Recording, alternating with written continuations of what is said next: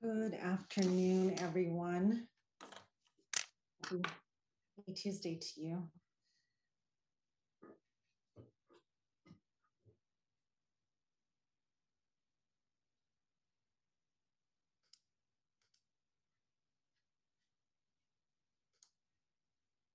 I'll give it a couple of minutes. Can everyone hear me? Yep. Awesome, thank you.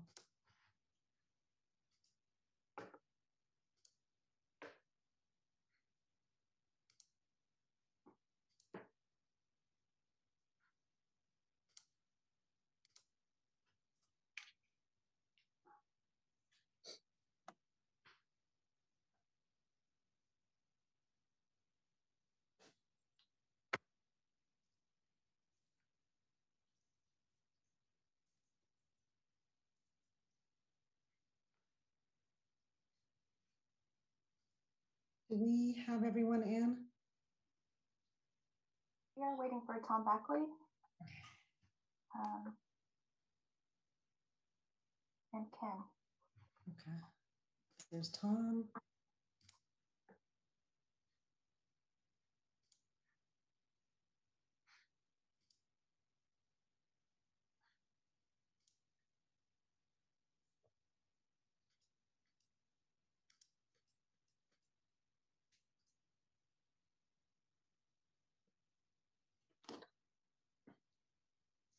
I think we can go ahead and get started. Ken, I know Ken and our team just got out of a 3-hour meeting, transitioning as he is retiring. So we were workshopping with him. Okay, do you want to go ahead? Actually, let me pull up the agenda. All right. Do you want to go ahead and I'll go ahead and call the meeting to order. Do you want to do roll call, Anne? Matt Cottrell. Here. Russ Gilbert. Here. Nathan Tribble. Here. Heidi Swan. Here. Tammy Herbert. Here. Andrea Belcourt. Here. Jason Johnson. Here. Tom Backley. Here. And Dave Davis. Here. All present. Terrific, thank you. Thank you, everyone.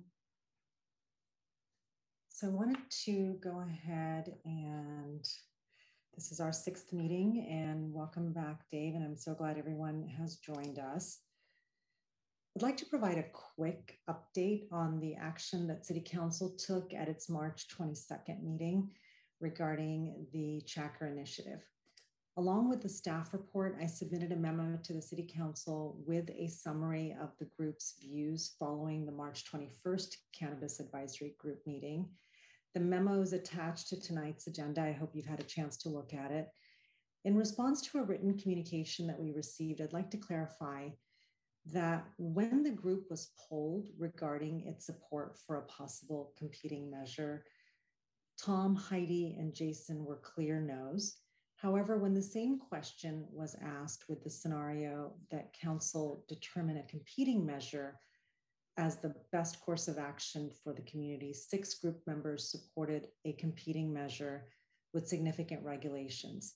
That is what I had conveyed in the memo. So if there is something unclear about how I had conveyed that in the memo, I just want to clear that up right now and be sure that I accurately captured what this advisory group had conveyed to us last week. Mayor Pro Tem Jackson and Councilmember Armato were not able to attend the last council meeting. They had an excused absence, but there was a quorum.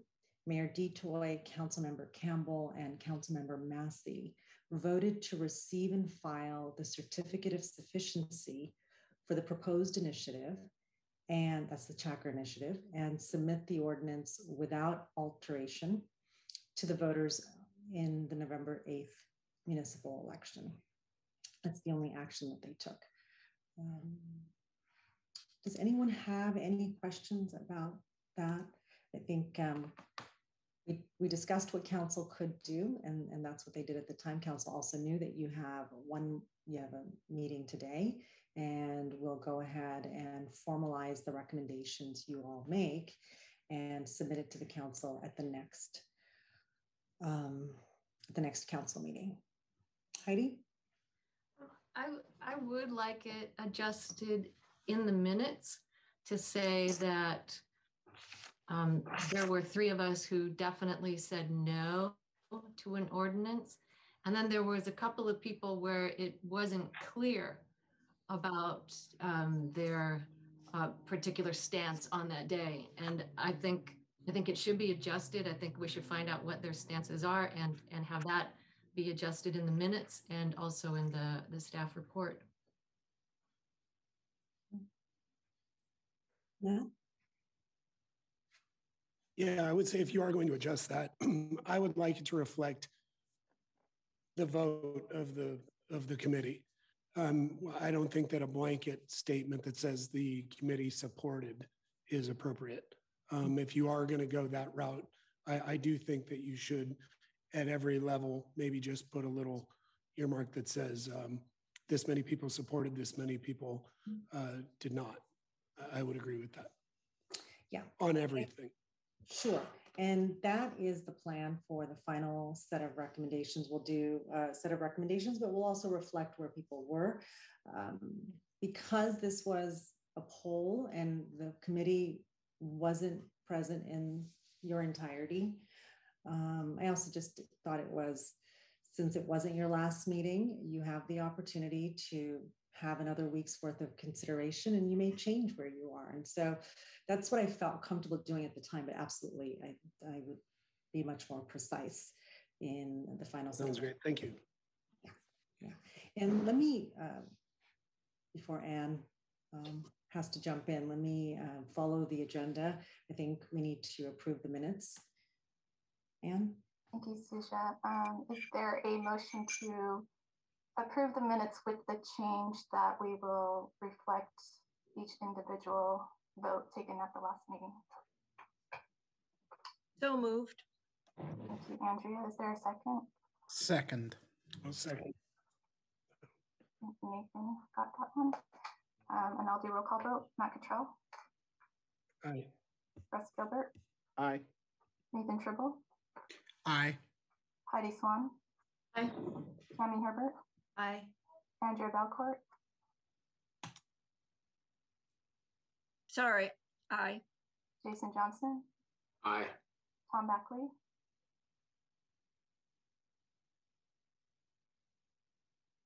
Tom. Aye. Thank you. Dave Davis. Aye. Motion carries. Thank you. Okay. Under item 5, to discuss and finalize recommendations to the council, wanted to go over the questions that we had polled the group, and let's go over them again, and we will capture where everyone is, including Dave. Welcome back, Dave. We'll go ahead and do that. And so Heidi, is your hand still up, or is that new? Okay. No, I think I'll lower it. Sorry, I have to switch screens to actually read. I don't have my notebook, so I'm going to switch screens to read the questions. I left my notebook in the car.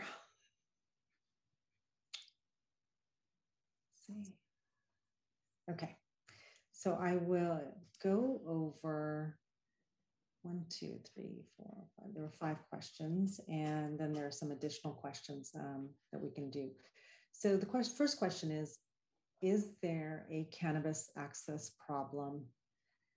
And this is also from the past meeting, right? So is there a cannabis access problem in Hermosa Beach? And if we can, okay, Heidi? No. And where's Anne? Oh, there she is. Okay, so would you like us to just go through the participants as I see them on the screen? Do you want to call out the names and then just record it? How do you want to do it?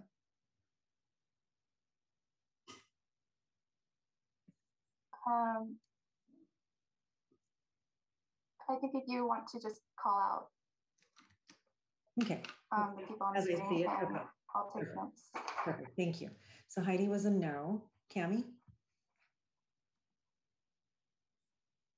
Sorry, is this, we're giving our answers from, got confused. This is our final answer now, or this is what we said last week? This is our final answer now. Okay. And since are we going to do this again afterwards? We can, if you'd like. I'm just curious if there's more information or discussion. There can be more discussion, of course. So I think if there's more information for us to consider, we should have our final vote after that. So we don't have a presentation. We can answer outstanding questions you may have. We have Lauren back with us, and then of course city staff is here. We also provided you with an attachment. Attachment 3 is a state tax breakdown. That's something that we had discussed last time, and I had shared with you that we'd get back to you on what the actual state taxes are. So that's your attachment 3. Attachment 4 is the example of Port Huenemi's conditions. If you'll remember, Chief Salinas had mentioned that they had put 50 or so conditions on their CUP process. And while our process is not taking the CUP route because we have a ballot measure that's already on the ballot, as part of your recommendations, if you wanted to look at those CUP conditions and advise the council that some, none, all of those might be applicable to our city, or you may have some other conditions that you want to throw out there, so you can do that. Russ? Sure. So the question without additional context is just, it's hard to answer, because my answer in a completely literal practical sense is no, there's not a access problem. But in a complete sense, the reason that there's not an access problem is because everybody ignores the law as it's currently written and just orders it or gets it elsewhere. Right. So the question, the way it sits on a page doesn't reflect the reality of the full context there. Yeah. So we could put an asterisk to that and say the context is there is an understanding that there are deliveries occurring in the city, and that is outside of what is legally permissible in the city. Right. Hard to point to exact data on that, but that's the general understanding. So we can put it in parens that's the context. Absolutely. And is the context that it's to me, there's access, it's not necessarily in the city, because you can go a mile or two away and get some, so that's still access. So are we taking that into account as well? I just see it as a general problem. If I want cannabis products, can I get it quickly, easily from Hermosa and I, based on what you and Russ have both highlighted, I think maybe the better way to ask this question is, do Hermosa Beach residents have difficulty accessing cannabis? Maybe that's the way to ask it. We can rephrase that question because you're right. Is it in the city only, or is it in general? I can get it. I think we intend it as an in general question, not in the city. It's such a small city, and there are a lot of things, everything that we need to put our lives together, we don't necessarily get in the city. So for sure. I lived in a city like that too for a long time. So that's definitely understandable. So here's what we can do, and I'll definitely get to the raised hands. Why don't we go ahead and have an open discussion of, I'll read the questions, not take a poll at this time, have an open discussion, call for public comment, and do the vote at the end, because through your discussions, you will inform each other, which is absolutely fair and a great part of the process. And we'll go from there. Would that be agreeable? Awesome. Okay. Matt and anyone else that had their hand up? Mine was just, I mean, maybe the caveat to that is, but I mean, it's a catch-22 is, do Hermosa Beach residents have access to legal cannabis? And the answer is no. But, and I don't think anybody can really debate that, but is that really the question here? Because I mean, I took the question as, do they have an immediate need or a need that can't be met? And yes, neighboring communities can provide, or non-legal means you can get it. And so, yeah, I think we probably, I don't want to play semantics here, but I mean, those are two things to consider in this question. Is there a need that cannot be met is getting closer? Legally, I think we would say yes, but unless you drive to Redondo or LAX or wherever else you want to go. Yeah, so. And Redondo, yeah, I know we can go to that. Yeah, not just yet, absolutely. Yeah, Nathan? What's the intent of the question? And I hate again that it's now the third person following up on why do we have this question, but the more we dig in, I think the less pertinent it is that a group with such disparate kind of perspectives on this issue answers the question of whether or not there is a problem with access. Because even as we start zeroing in, part of the reason, if I'm understanding Matt's sort of input correctly, is that part of the reason there's access is because people are accessing it illegally in the status quo, which means, like, of course, it's not a problem to get it because, as we saw from the presentation, Weed Maps will point to 60 locations that deliver within the city limits of Hermosa, even though that's clearly against the law. And so maybe if we understood the context for why this question was pertinent, once we've already established that it was a unanimous vote that the ordinance was a problem, right? Why do we keep going with digging in on the rationale of why we're trying to do something? And that's a fair question. Whether it's the third time or the 33rd time, it's actually relevant to keep asking because we have more information every time. So I think as we crafted that question, it goes along the lines of what is the problem that needs to be solved? Is there a problem that needs to be solved? More simply put, what's broken? So we have an initiative that showed up in our city. It wasn't sanctioned by our city. It wasn't sanctioned by residents or a group of residents that represent a majority of our residents. One resident signed off on it, but that just showed up. That's not the city's starting point. That's not your starting point. We don't look at that and say, oh, wow, there must be a problem. So I think what that question was trying to get to is, do you all believe there's a problem that needs to be solved? What is the problem? That's where that comes from. And so if the answer is the problem is that ordinance, can't we just start there? Yeah, absolutely. We can start there. We can eliminate that question. And if that's the answer, we can do that too. Russ? If we're eliminating the question, let's go past it. Okay. Do you want to?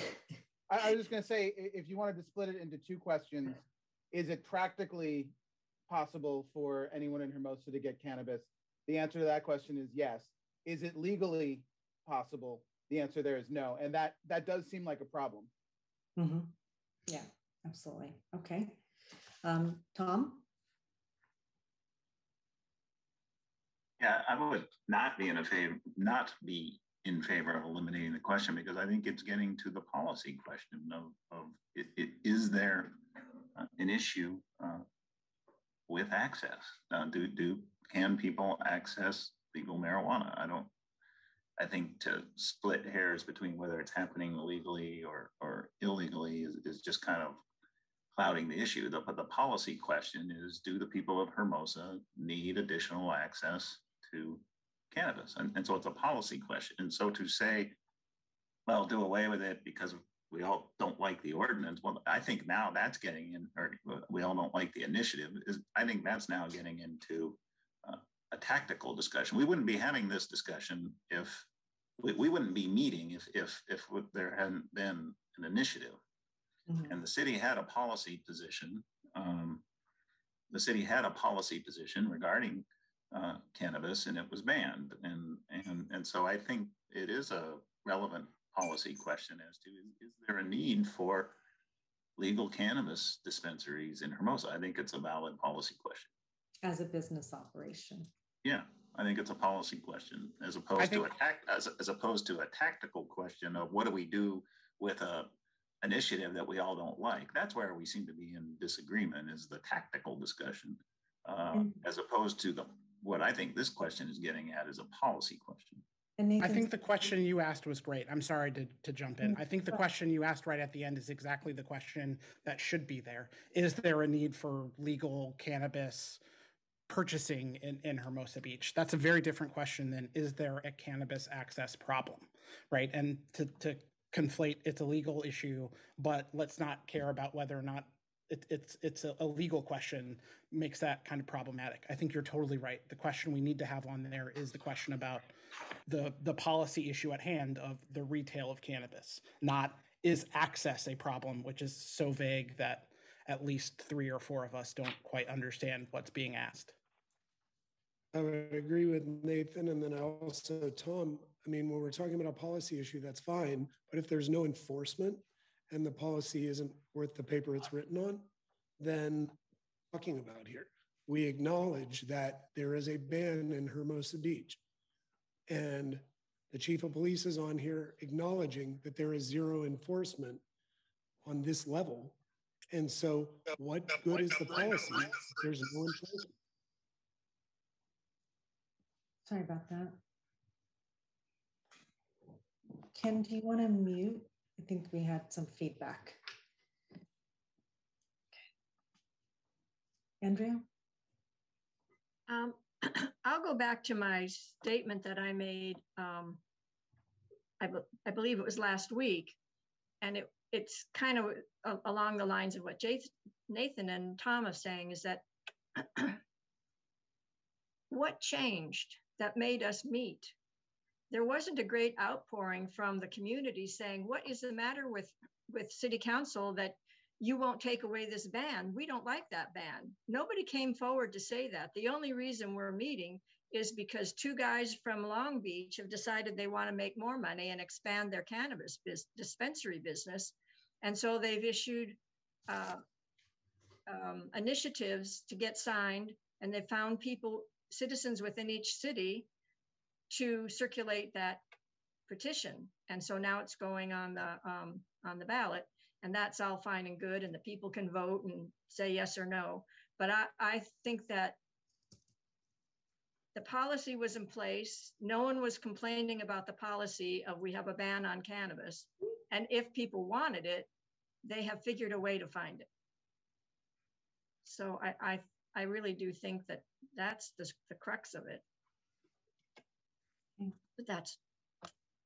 Thank you, Andrea. Heidi? So a couple things. So we're so small that any commute out of our city to get legal cannabis is not such an inconvenience. For instance, we were members at Costco for many years, but it was such an, but if you want to buy things in bulk, you've got to drive all the way to the Hawthorne store. It's a hassle. So I used to go once a month or whatever it was, so that I wasn't constantly inconvenienced. And I think that to ask our residents to be inconvenienced a little bit to protect our youth is an okay ask. That to me is perfectly fine. The problem with this ordinance is it's not just this ordinance. If we defeat this ordinance, and I think we can, more will be coming back. More pot shops, businesses will be kicking down our door to get in. So how do we prevent more coming back? I think keeping the ban is the best approach, because if we let the nose of a camel underneath the tent, then the rest is coming through. They will have reason to complain that they weren't chosen, they should be chosen, or what have you. So I think to protect ourselves going forward, the best thing is say, we just don't sell it here. And by the way, most of California doesn't. So it's not like we're outliers. I think most of the communities that have given into marijuana legalization are poor and disadvantaged communities. So why would we be ones to go, oh, okay, well, we'll just go ahead and turn over for marijuana? I think those are my comments. Thank you. Jason? Just first, thanks to the discussion. I think it's really thoughtful questions, and I appreciate Nathan and company bringing it up. Just something to clarify on Matt about enforcement is that I don't think that enforcement is moot, and I don't know if that's what you're trying to say, because I think it's the type of enforcement that's being talked about. So, for example, there is enforcement. I mean, like, there's no brick and mortar establishments in Hermosa Beach that sell marijuana, and I do think that that's a community concern of having brick and mortar establishments in the community and what it messages, particularly for the conversation about it being visual for youth, particularly youth that walk our streets quite a bit in a 1 square mile city. So I have to disagree with just that enforcement being moot. And that is my 1-year-old yelling at me. All right, thank you. Thanks. Russ? And Jason, I see your point there when it comes to retail. And yes, you're right. I guess I was addressing the fact that it is being delivered and there's really not much we can do about it. And it is still getting into, but I do see your point. I thank you. Russ? You're on mute, Russ. Apologies. I wanted to respond to what Heidi said about the ban and just state that as a policy in the history of America and possibly the world, prohibition has basically never worked. It didn't work with alcohol. The entire war on drugs was a expensive, destructive failure. It hasn't worked with abortion. And we started this conversation saying that our existing ban in Hermosa Beach isn't enforced and furthermore, basically can't be enforced. And so realistically, we need to craft a policy that lets us minimize the very real issues that come with legalization. And by the way, legalization passed the House of Representatives this week. It's coming, and 71% of Hermosa voted for Prop 64.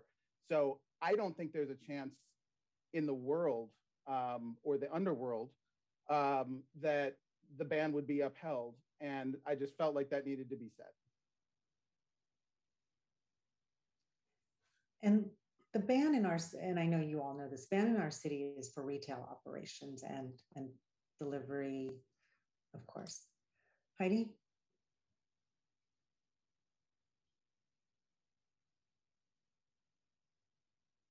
Having issues with my computer, sorry. So it's not like we have a wholesale ban in California. And so Hermosa is not 100% banned from getting legal marijuana products. They can still get it at a slight inconvenience. But when we talk about prohibition, when prohibition ended, our government was able to say, here we have alcohol for you now that you can buy legally, and it is safe. We can guarantee it's safe, and we can make it less expensive than the black market. And that's not happening today in California. It's not less expensive. So we don't have any guarantee that by having a legal shop, it's going to eliminate the illegal market. And they can't guarantee the safety either. Yes, is it safer than illicit marijuana? I'd say yes. But is it safe? No, there's too many times where the products have been recalled. And so that's the response to prohibition. And because we can still get it. It's not like saying you can't have it, Hermosa Beach. Yes, you can. You just make a short drive. Thank you. Nathan. So, and sorry, this is not about prohibition, but can the question be reframed towards, is cannabis accessible from Hermosa Beach or to Hermosa Beach residents, right? Like, I think I'm still stuck on problem, right? Because different perspectives see obviously divergent problems on this topic. And I'm also trying to be a little more ruthlessly pragmatic since we have a couple of these questions to get to. And if we're going to dig into the bag of prohibition on our first question, it'll be a long night. So potentially in the sake of trying to meet Tom in the middle of like maybe having a question that sits with the policy perspective, but also is not as kind of ambiguous as to the intent of the question, maybe we can figure out a new wording and take another vote.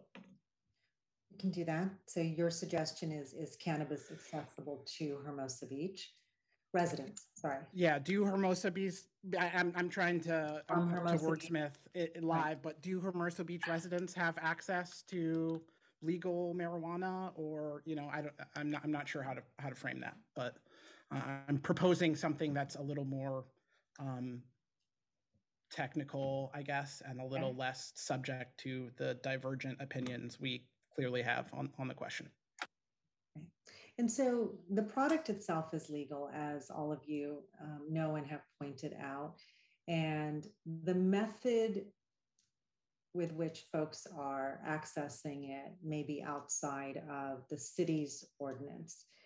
And so that, and I think what I'm hearing from some of you is the method is a choice an individual's making. You could choose to go out of the city and purchase it from a shop that's operating legally, paying taxes in the city that is operating in, or not. And so, and that's where the question becomes complicated. So I think we're probably getting closer to where it needs to be. And Andrea. Perhaps the wording could be, can Hermosa Beach residents obtain marijuana products? Can we get it? Yes, legally. We can. I think legally is a key word too. Why does it have to be legally? Because the policy that the city has is we're not having any. We're not going to sell any here. But the question is, do we have access to it? Well, we do. We have a number of ways to do it. We can go to a legal pot shop and get it. We can go to the dealer down the street. We can order it online and have it shipped in, even though we're not supposed to. So the question is, can we obtain a marijuana product? Because if we cannot in any way do that, it gives more credence to the idea that we need a dispensary. But if we can get it legally or illegally, then we don't necessarily need to change the ban. Okay. And I thought that was part of the question was, do we need to change the policy because no one can buy marijuana ever anywhere? Well, that's not true. We can buy it. And how we buy it is our choice. Yeah. And like you said, we go to Costco, we go to Home Depot. It's not in Hermosa, but we managed to deal with driving that little bit of distance. Thank you.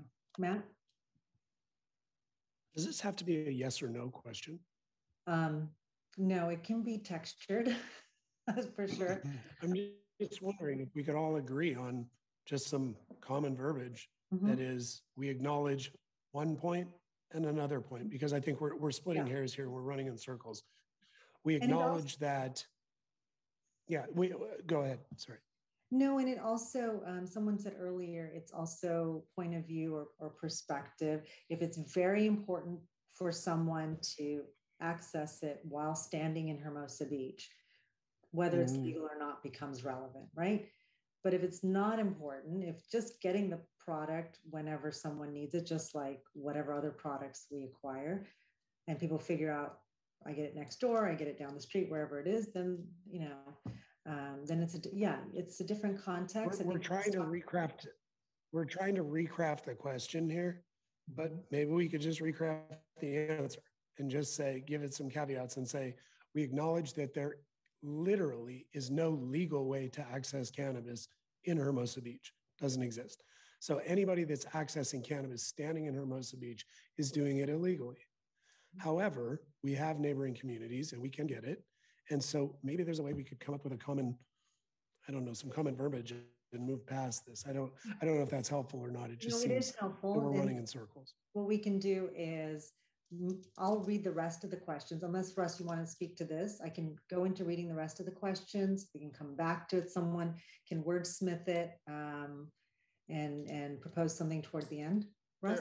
I've just a quick response to Andrea, and that is, if we vote to uphold a ban, the people behind the initiative on the ballot are going to make this a legalization issue. And if you put a legalization issue in front of an electorate that 71% voted for Prop 64 and generally doesn't want the ban, that initiative will pass. And we will not have, City Council will not have the ability to manage it.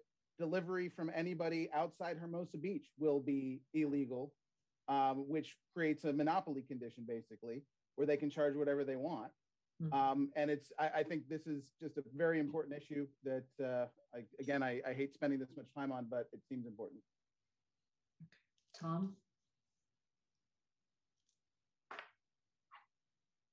Yeah, maybe I'll just take, and I know this is maybe supposed to be one of the easy questions, so I'm with Nathan.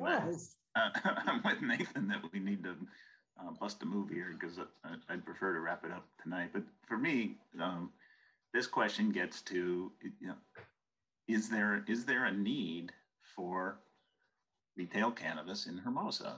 That's the question. Is there a need for it? And I think that's what the question was getting at. And for me, that is a policy question where the council has said, hey, community group, we'd like you to look at this. We've got this initiative. And so I think it is a relative, super important first question of, is there a need for it? And so that's what I was sort of seeing when I saw it the first time, which is why I answered it no, because people can legally get marijuana close by or get cannabis close by. And so we're getting kind of tangled around the whole, is it legally happening with one piece, which is delivery and all that? I think it's just a question of, do we need this to the degree that we should be changing our ordinance, and changing our stand?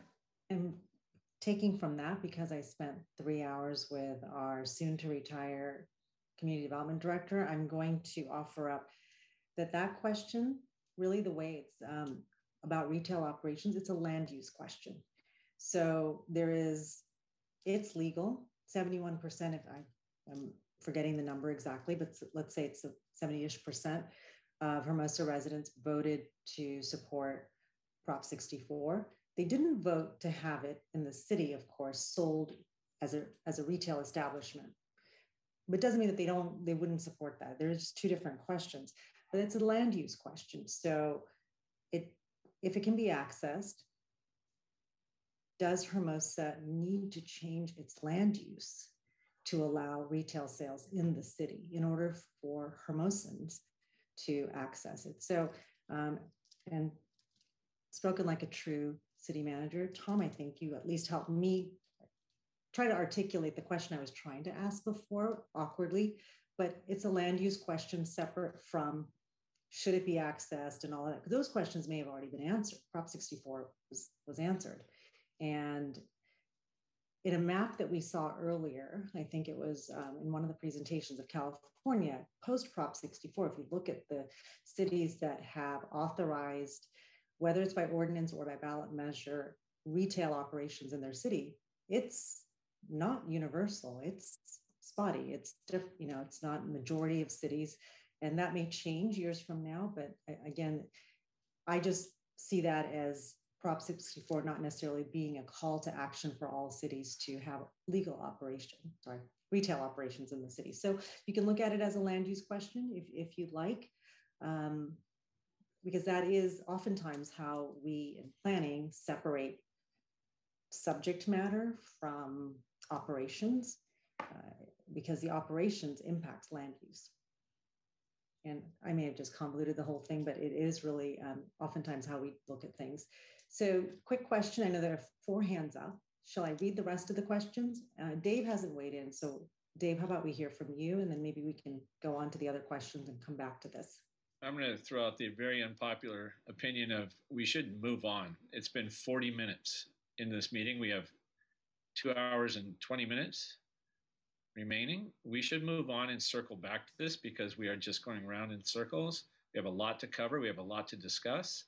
And, right now it feels like everyone's trying to split hairs and get their point across. And I think we get everybody's point. We need to get through the rest of the information and come back and talk about this. Awesome. Let's do that. So the other questions, I'll just read them out and then open it up for your open discussion. The next is, does the group support the cannabis initiative, which is the Tracker initiative? does the group support keeping the current cannabis ban? In the event City Council desires a competing initiative, should the competing initiative include a taxation component? In the event there is no competing initiative, should there be a standalone tax measure? And then you have attachment 3, which is the state tax breakdown. The next question is, what should the city's cannabis tax be? Should the City Council adopt a new cannabis ordinance prior to the November election to allow cannabis delivery and or retail or other? And you have the attachment on CUP conditions that another city had included in its own regulations. You can look at those and we can put them up on screen share, and you can identify some or none or all that you think would be appropriate should the city have an ordinance or a competing measure. So I can open it up from there. To invite your discussion, I can screen share the questions if that's helpful also. Nathan. Yeah, in the spirit of keeping it moving, I think we can answer and probably vote on does the group support the cannabis initiative question? So we can take that one off the table since we got to, unanimity the last time. Well, let me ask Dave. Dave, do you love the initiative? We're talking about the currently. Yeah. I do not support it. Okay. I do not support it. All right, so then that's unanimous. Lauren, City Attorney Lauren. Oh, I just wanted to point out, Susan mentioned earlier, I think probably the best approach is to have all the conversations, hear from the public, and then take final votes at the end of the meeting after the public's had an opportunity to weigh in. Thanks. Yeah. Thank you. You're right. That's what I should do. Tom. Yeah, I had a question for Lauren. Then, if the council were to not go forward with a competing initiative or ordinance, but placed a standalone tax initiative on the ballot that would go along with this initiative that I think none of us like, what would happen if both passed? My assumption is that the tax would then be in effect because the current initiative doesn't contemplate any taxes. It just contemplates some sort of donation. And so is that a correct assumption, or would it have to pass by more votes than the initiative? That was my question. I think that's my understanding as well. I don't believe a tax measure competes with the initiative measure because the initiative measure is a licensing process and it's a zoning and a licensing topic, and it doesn't really cover taxation. So I think they are not competing and that they could both pass with the required number of votes. Thank you. Dave? Yeah, I just actually wanted to get on record that when I'm stating my opinion, that is my opinion. It's not the opinion of the chamber. The chamber is actually officially neutral on this. They don't have, the board has no opinion one way or the other. So when I'm speaking, it's as a resident and business owner. Got it. Absolutely. Absolutely. Any thoughts on the tax measure? We had discussed either a range up to, there was a discussion about leaving that so that there is discretion at the council's, on the council's part. Andrea? As we discussed last time, I would be in favor of having a tax that had a not to exceed number such as 10%, which gives the city council the ability to adjust the tax rate based on current conditions, as opposed to having to run a ballot initiative and either paying for a special election, which is very expensive, or having to wait maybe 2 years until the next election so that we don't incur that extra special election cost. So I think the most prudent thing is if the initiative that we don't care for passes, then we should have a tax law. And I think it should be the most flexible initiative that we can put together. And I think that's pretty much what we said last time, but I could be wrong. Yeah. Matt? Couldn't have said it better. I think the flexibility to go up and down is really important. Cami? You're on mute, Cami. Well said. So I was going to say, could we do, because we're talking about the tax measure, so could we do the question, in the event they desire a competing initiative, should it include a taxation component?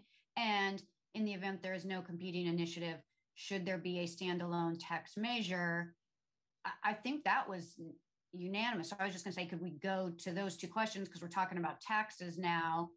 Then you can get specific on what should the tax be. And now we've kind of done 3 questions staying focused on the tax and be done with those, because I don't think there was any disagreement, if I remember.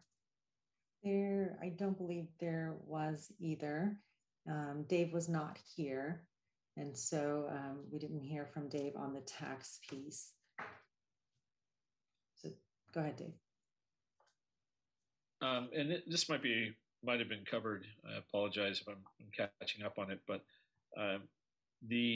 was a range discussed as being a variable range based on adult retail or adult use retail or medical retail? Would that be the chart shows that some places tax it differently and other places have the same tax applied to both? That wasn't part of the discussion here. Matt, do you remember that differently? No, I was just going to chime in, and it was, I mean, we never really discussed medical versus adult use, but I think it was more about, in the event that the state gives some sort of a reprieve for state taxes, that it was more about keeping the market competitive, to eliminate the illicit market, not put a stranglehold on the legal market, but just to try to keep parity and to allow for some flexibility to maintain that parity so that it would succeed in Hermosa Beach. Is the state tax different on medical or versus retail, adult retail? That's a good question. I know that some cities are saying 0 tax for medical, and then for adult use, it's almost like a sin tax. Right.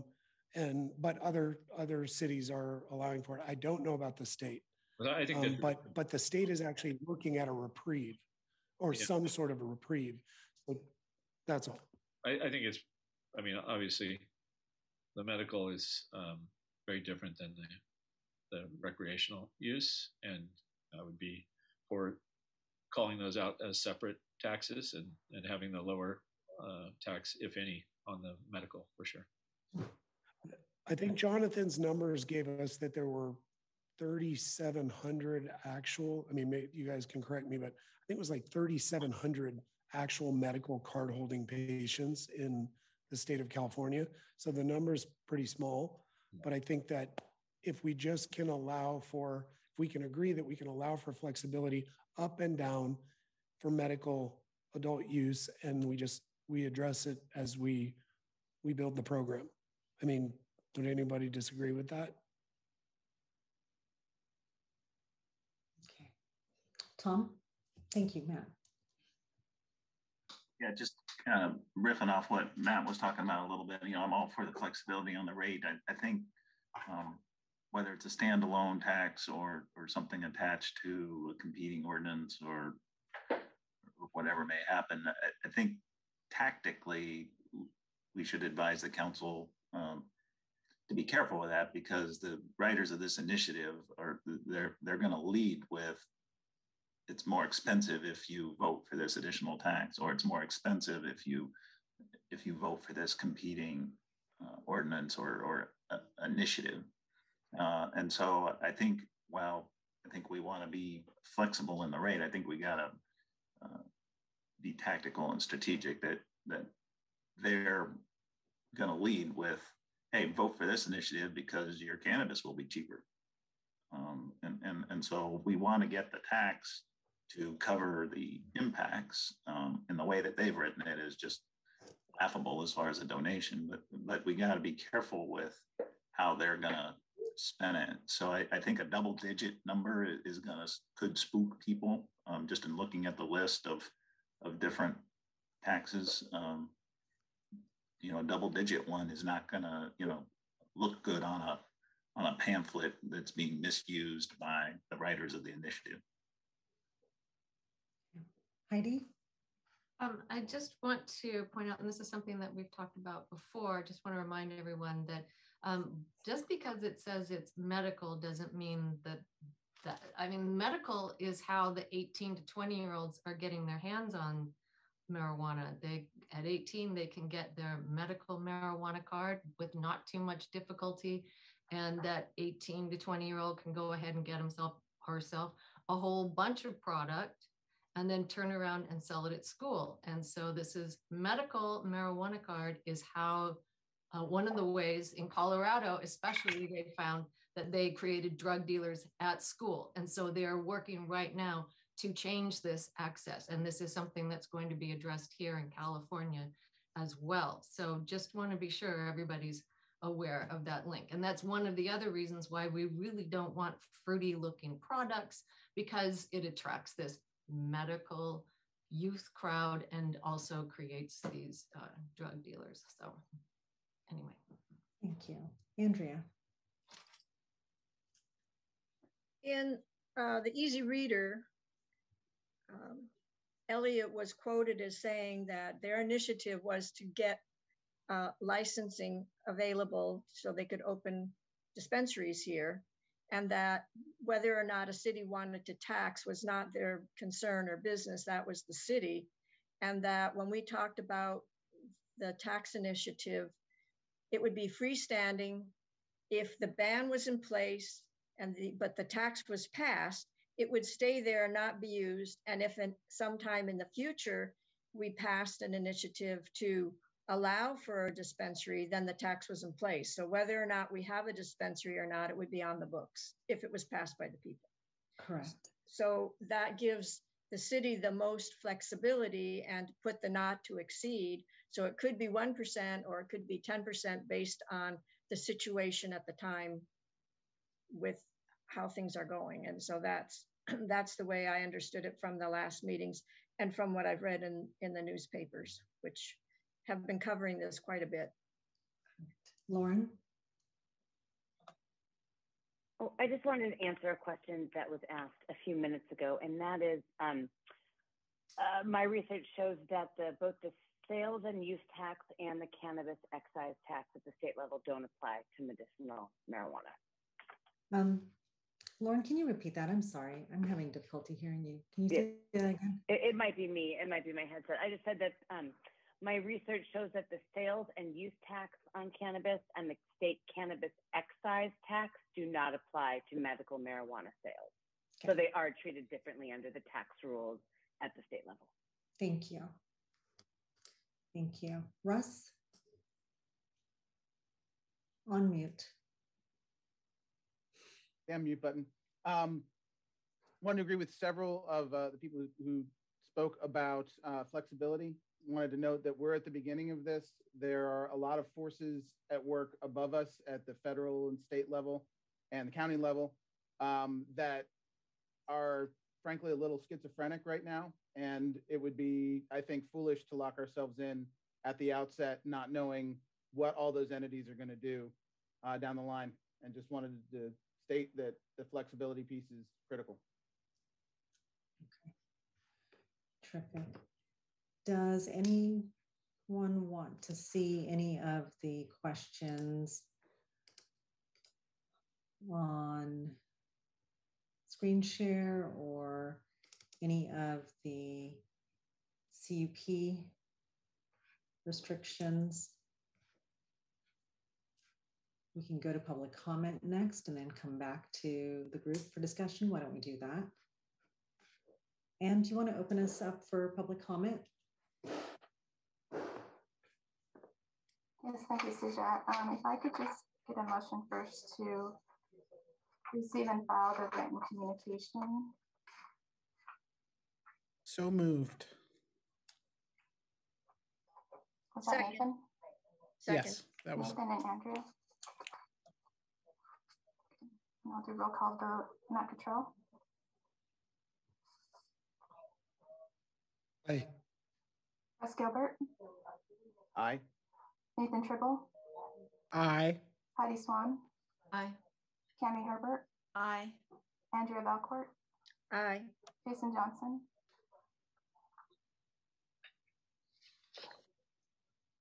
He has stepped away. Tom Beckley.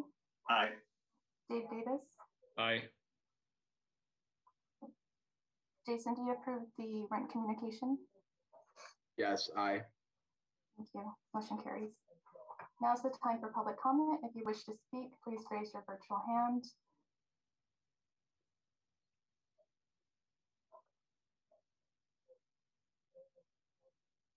You'll have 3 minutes to speak, and the first speaker is Jonathan Spedko.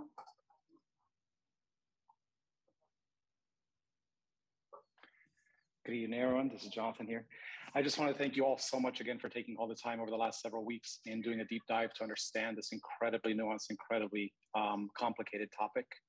The thing that I would like to kind of impress upon all of you and kind of see in your considerations going forward, what we're really looking to do is seeing if the city does not want to support the outside hostile initiative, then what is going to be the most likely successful alternative to that? I think one of the things that the committee is certainly identified is going to be the allowance of a tax to bring in tax revenues into the city. I also believe that attaching some sort of regulations to that tax will allow to be the most successful way to combat this outside initiative. In all your deliberations here, to me, it seems to make the most sense at this moment right now to consider starting this as, for lack of better words, as a pilot program. And what I mean by that is to start to recommend to the city council to go ahead and tax, but to start with the things that we can't stop that we already know, which is the outside delivery. The enforcement of that is difficult. It's going to be happening on there. And yet at the same time, we can set up a mechanism to be able to license those outside operators to come and declare themselves and be able to collect on the revenues that are coming in for that. If there was a tax, if there was a ballot that was to be recommended going forward that would likely have the most success against this outside initiative, it would be one that would allow for outside delivery, to tax it, and still maintain full control for the council to consider at a future date, if and when, to allow any other types of licenses in the future. The benefits of this is ultimately that you're getting all of the benefits of the revenues and you're eliminating all of the headaches that the city is going to have when it comes to land use issues, where you're going to locate these businesses, what are the buffer zones for them, what is the selection process going to be. And all the things that you guys have learned and have brought up over this time have targeted towards us, have identified all the problematic issues that still remain within actually allowing retail licenses within the city itself, meaning the storefronts. If the city of Hermosa Beach, within the time that's allotted here for us to, as a city, consider what is the best way to combat and give a better alternative for the residents to look at forward, I want to highly recommend that you consider the outside delivery being allowed, taxed in there, again, getting all the benefits of that without any of the administrative headaches that come with allowing for legal shops within the city at this time, and still retaining that power on a local control for the city to determine at a later date in the future if that is a better way to look at seeing what other activities are to be allowed. Thank you all for your consideration again, and thank you all sincerely for the time that you guys have put into this process. Thank you, Jonathan. Next, we have Carolyn Petty. Hi, Anne. Can you guys hear me okay? Yes, go ahead. Okay, great. Okay. So I just want to make mention of a few things. First, I want to say that my recommendation is that it's not as much of a cap on tax. It should be a floor. And the reason there should be a floor is because there will be impacts. It will cost the city money. When people vote for a tax initiative, they are going to assume that at a minimum, there's going to be some amount of tax collected, and they're going to hope that the taxes offset the cost to the city. So at least there is a cost to the city. So I really don't agree with this concept of being concerned about a cap. It really should be a floor, because people will have some expectation that some money will accrue to the city. So I wanted to note that.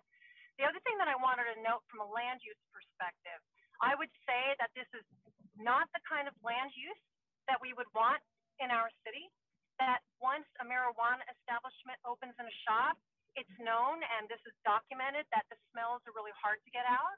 We know that when a marijuana shop opens in a community, there's increased property crime in the vicinity. We know that when a marijuana shop opens up in a community, usage increases. We know, and this has been studied, that youths have been asked if they saw a marijuana outlet in their city, there would be an increased tendency to want to try marijuana. So from a pure land use perspective, this really runs counter to the way that we kind of roll as a city, which is being more concerned about health. And I guess that I'm just trying to think of anything else since I have a minute left. I just want to make one last comment, and it was written communications. I feel that one of the most important questions that was posed at the last meeting was conspicuously absent from the staff report. Maybe you guys addressed this at the start of the meeting, but I came onto the meeting late. So I just want to make sure that that was addressed and the meetings were corrected, and that the staff report to the city council will be corrected and illuminated so they understand. Thank you very much, and I appreciate everybody serving on the group. Thank you, Carolyn. If you would like to speak, please raise your virtual hand. Next, we have Ashley Toll. Hi, good afternoon. I just wanted to again say thank you for doing this. This is a community service that I wish I would have been chosen for, but hey, that's, you know, the luck of the draw. I want to say that I think it's interesting, the fear mongering that's going around that is surrounding this initiative. Some people, I mean, the last caller, Carolyn, one of the people sitting on the board here, you're fear mongering around marijuana as if it's child porn, I mean, or if it's heroin.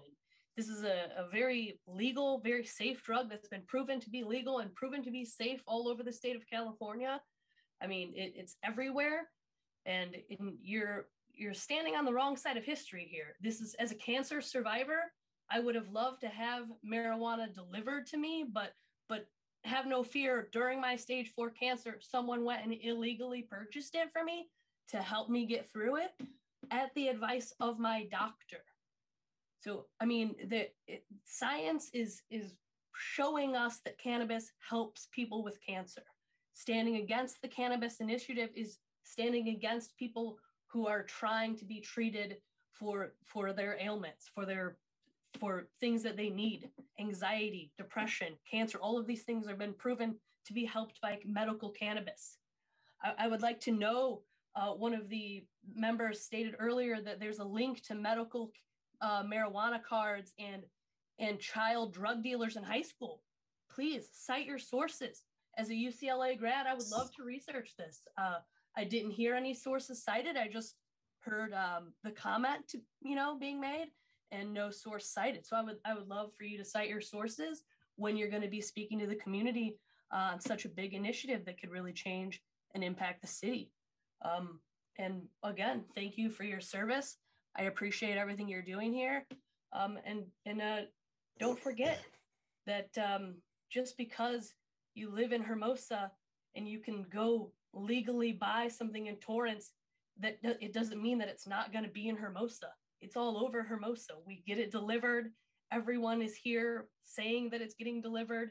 It's where you want that money to come. Do you want it to go to members of your community, business owners in your community, or would you like for it to keep going to people outside of this community? Or, as one of the advisory group members suggested, would you like us to commit crimes and illegally purchase it from our neighbors? So I appreciate that friendly advice, but I'd rather not go to jail to help, feed the need for medical marijuana. Thank you. Thank you, Ashley. If anyone would like to speak, please raise your virtual hand.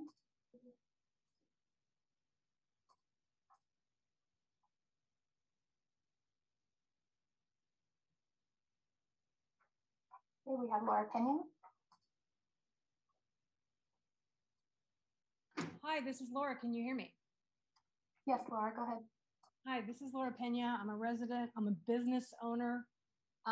And I just want to thank everybody. I want to thank everybody because I've been attending all these meetings. I've provided public comment, and all of you have provided extraordinary amounts of time, effort, and resources to this conversation. So I just can't thank you all enough for performing this act of service to our community.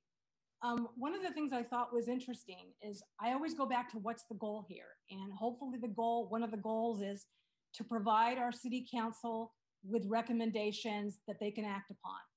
And I've been looking at some of the attachments that have been provided.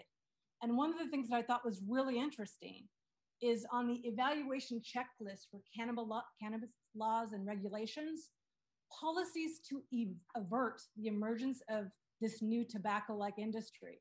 And one of them is to prohibit conflict of interest in our regulatory bodies and advisory commissions.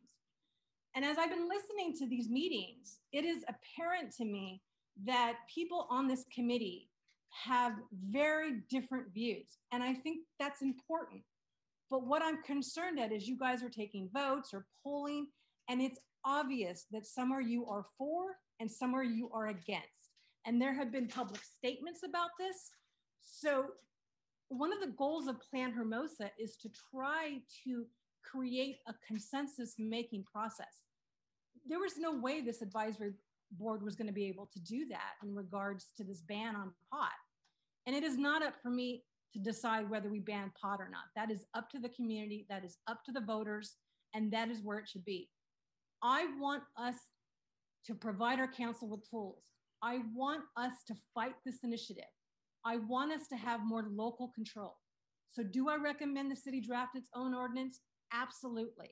In my last comment last time we met, I said, let's weigh the pros and cons. What I meant was pros and cons of whether we should do a development agreement or this ordinance. We need to provide flexibility. I liked the prior commenter's suggestion about having a floor on this taxes. That I think would be very helpful because we need to be able to beat this initiative.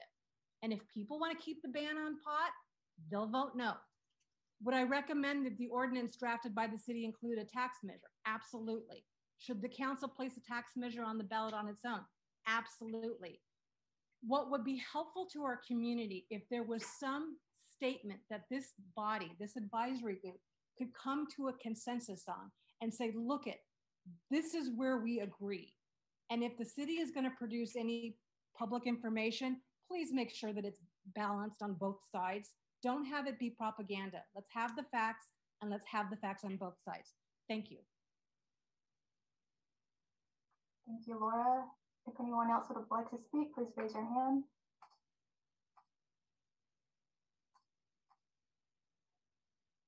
I do not see any other hands raised.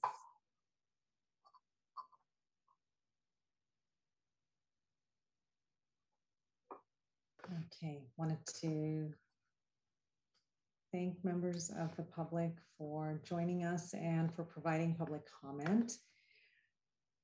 Let's bring it back to the group. So we have, I think, a table of the questions previously asked that we can just put up and go through them and then add additional questions as well. And do you want to, I mean,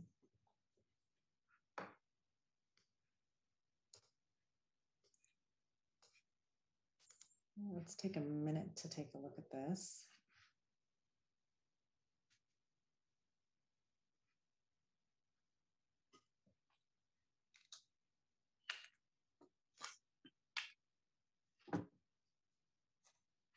Okay.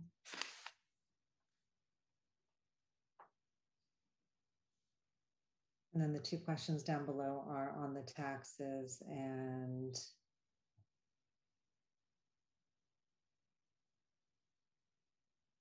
then whether the council should adopt an ordinance prior to the November election outside of the election process.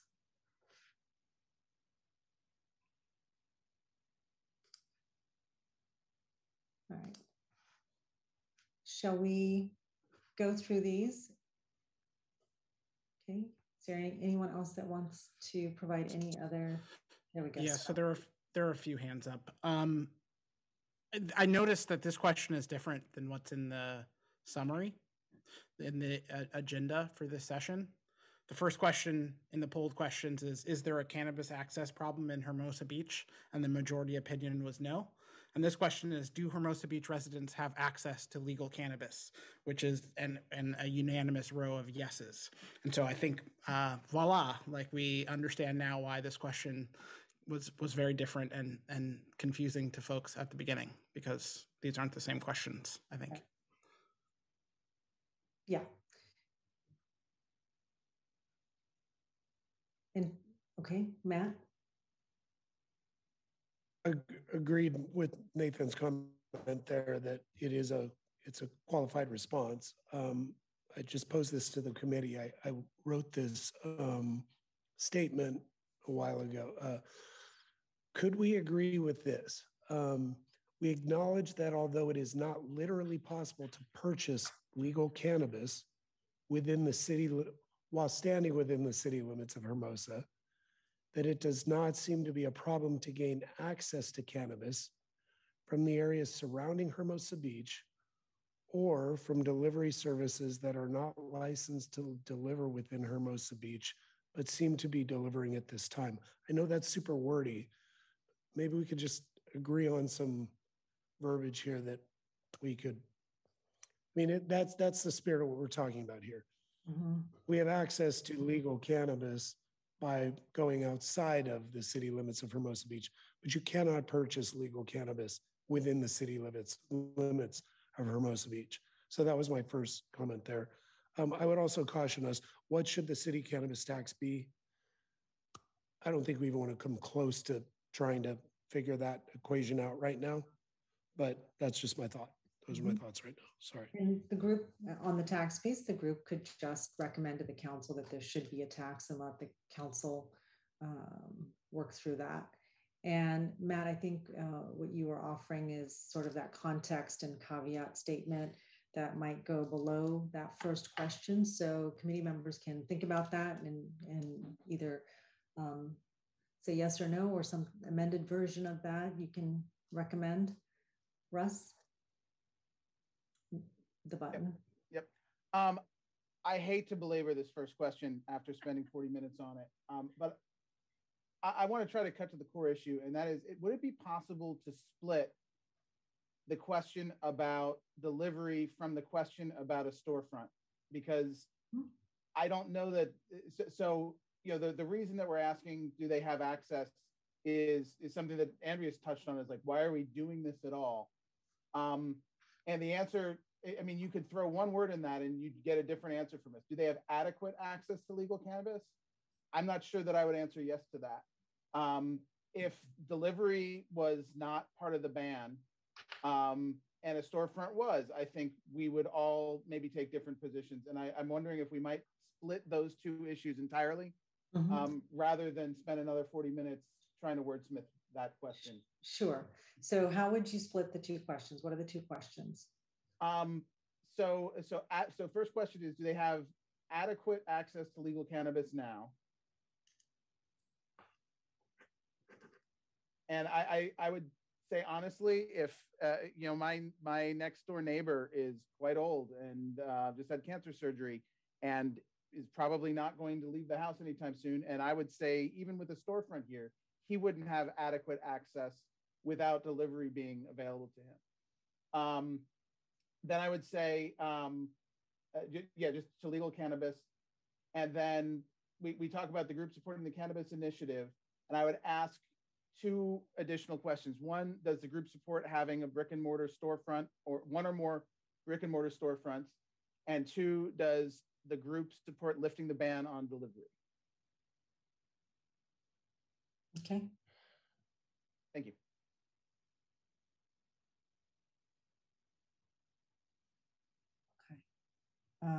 Dave?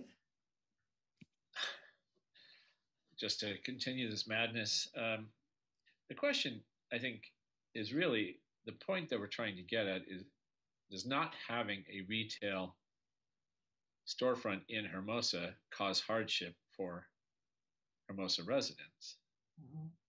That's kind of, because all the other stuff is just, it's accessible. You can get delivery, you can go to another town. But really what we're talking about is by not having something in Hermosa, is that creating an issue for residents of Hermosa? Isn't that what we're talking about? Maybe I'm missing the point. No, and I think that gets to the intent of the original question, how it was framed is, but yes, and so depending on the consensus of the group, you could further refine the question into 2 or 3 parts and provide your answers to that, rather than trying to get to one universal question that everyone can agree to. Okay, thanks. Andrea? Yeah, I want to make a comment. It was said that 71% of the people in Hermosa voted for Prop 64, allowing for legalization of marijuana. And and even though that's true, the ban that was passed by the city was not hugely fought by the 71% of the people. So I think that's kind of a false, what's the word I want to use? A false equivalent, because we can't, I voted for it because I didn't like the fact that people who were having a joint now and again got caught and they'd go to jail for a long period of time. The laws were not equitable. So I thought, well, okay, I'll vote for this, but I don't think we necessarily have to have dispensaries everywhere. So I think that saying that 71%, therefore, we must have dispensaries in the city is a false equivalent, and that's not something that we should necessarily take to the bank. And I would agree that I would agree with splitting the question into maybe 2 or 3 groups. Although, yeah, I guess that would be fine. Okay. And I like the question that whether or not we should keep the ban in general, because I think it's not good for our families. It's not represented, that taking the ban away is not representative of who Hermosans have said we are, because we have already banned things that were bad for our health and we've become a blue zone city. So this allowing for the dispensaries is not within keeping, that we've made smoking illegal and flavored tobacco products illegal in the hopes of keeping our children out of trouble in their younger years. So thank you. Thank you. Matt? I was just thinking, as I was listening to Dave's comments, Nathan's, and Russ's, this whole concept of delivery, we can acknowledge that delivery is happening. I mean, I think we can all agree that it's happening in Hermosa Beach. We are not getting any tax revenue from it. And even though I can debate all day long that I believe that a retail store is safer than a delivery for many reasons, because the brick and mortar facilities there's more security, there's all the things we've talked about in the past. At the very least, what we can say is that it's being delivered in Hermosa Beach and there's no way to enforce it currently, or we're not enforcing it. So I like this idea of, should Hermosa lift the ban on cannabis delivery?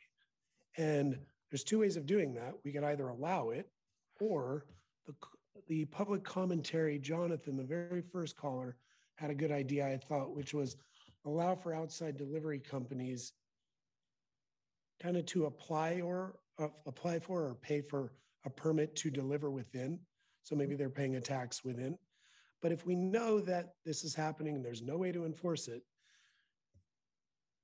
is it possible for us to poll or to maybe just kind of take everybody's temperature on how would we feel about just for right now saying, okay, what if we were to allow for delivery and delivery was going to be taxed at whatever rate the city council, whoever figures it out. I mean, can we kind of take everybody's temperature on that? We know it's happening and we can't deny that it's happening and we're not benefiting as a community. Would it be okay if we asked what everybody thought of that? We can add that to the questions. And if you recall, I think it was Cami toward the end of the last meeting who raised the issue of non-storefront delivery only model. I think that's the right way to put it, where you don't have walk-ups, but they establish as the delivery only business with a proper permit from the city. So we can ask that question. Yeah, and Ross has these comments in the chat right now, and I think that we could put those into, we could categorize them, and we could rip through that chart very quickly and take everybody's temperature. Yeah. Sorry, I know that was long-winded, but I just keep thinking about the fact that it's happening. There's no way around it at this point. Even our law enforcement says we really can't enforce it. Okay. Jason? Thanks. I just kind of trying to build on moving us forward with the process. One question I have is just, as far as our deliverables, I mean, like, because, the committee, my understanding is the committee's job is to make recommendations to the city council. Like that is the premise of our role. Is that accurate? Correct. Okay. So, to me, like we're moving through these questions, but like ultimately it seems that we're not going to, it'd be very unlikely based off of the meetings that we're going to have a clear consensus recommendation. So in turn, like the recommendation is likely going to be the answer to these questions and our responses. Is that relatively accurate? Correct. Okay, so then my question would be for the question one, which I think is generating a lot of this conversation. To me, like it seems that there's disagreement on, what is the premise of the question and will that message mean like the recommendations put forward to the city council? And to me, like the problematic words, just for a language here, is depending on the various phrases of this question that have been brought up, is hardship, need, and access. Now, I'm sure we could talk that through, but like those seem to be like the premise words that are difficult. And I think that one of the reasons is it kind of does get away from what our role is, because like we're trying to like take census of like, what is hardship? I mean, like, what is the need? I mean, like, what is access? And really our role is just putting forward, like our recommendations, to action, right? What the city council can actually do. So I guess I would ask is the initial question necessary in order to make recommendations for action to the city council? I would argue no. I agree that it establishes a lot of premise, but I think that what we've established in our 8-9 meetings is that there is not a clear consensus on the committee. So I would move to strike that first question and focus on what are actual action-based recommendations to the committee. I don't think that question is one. Thank you. Okay.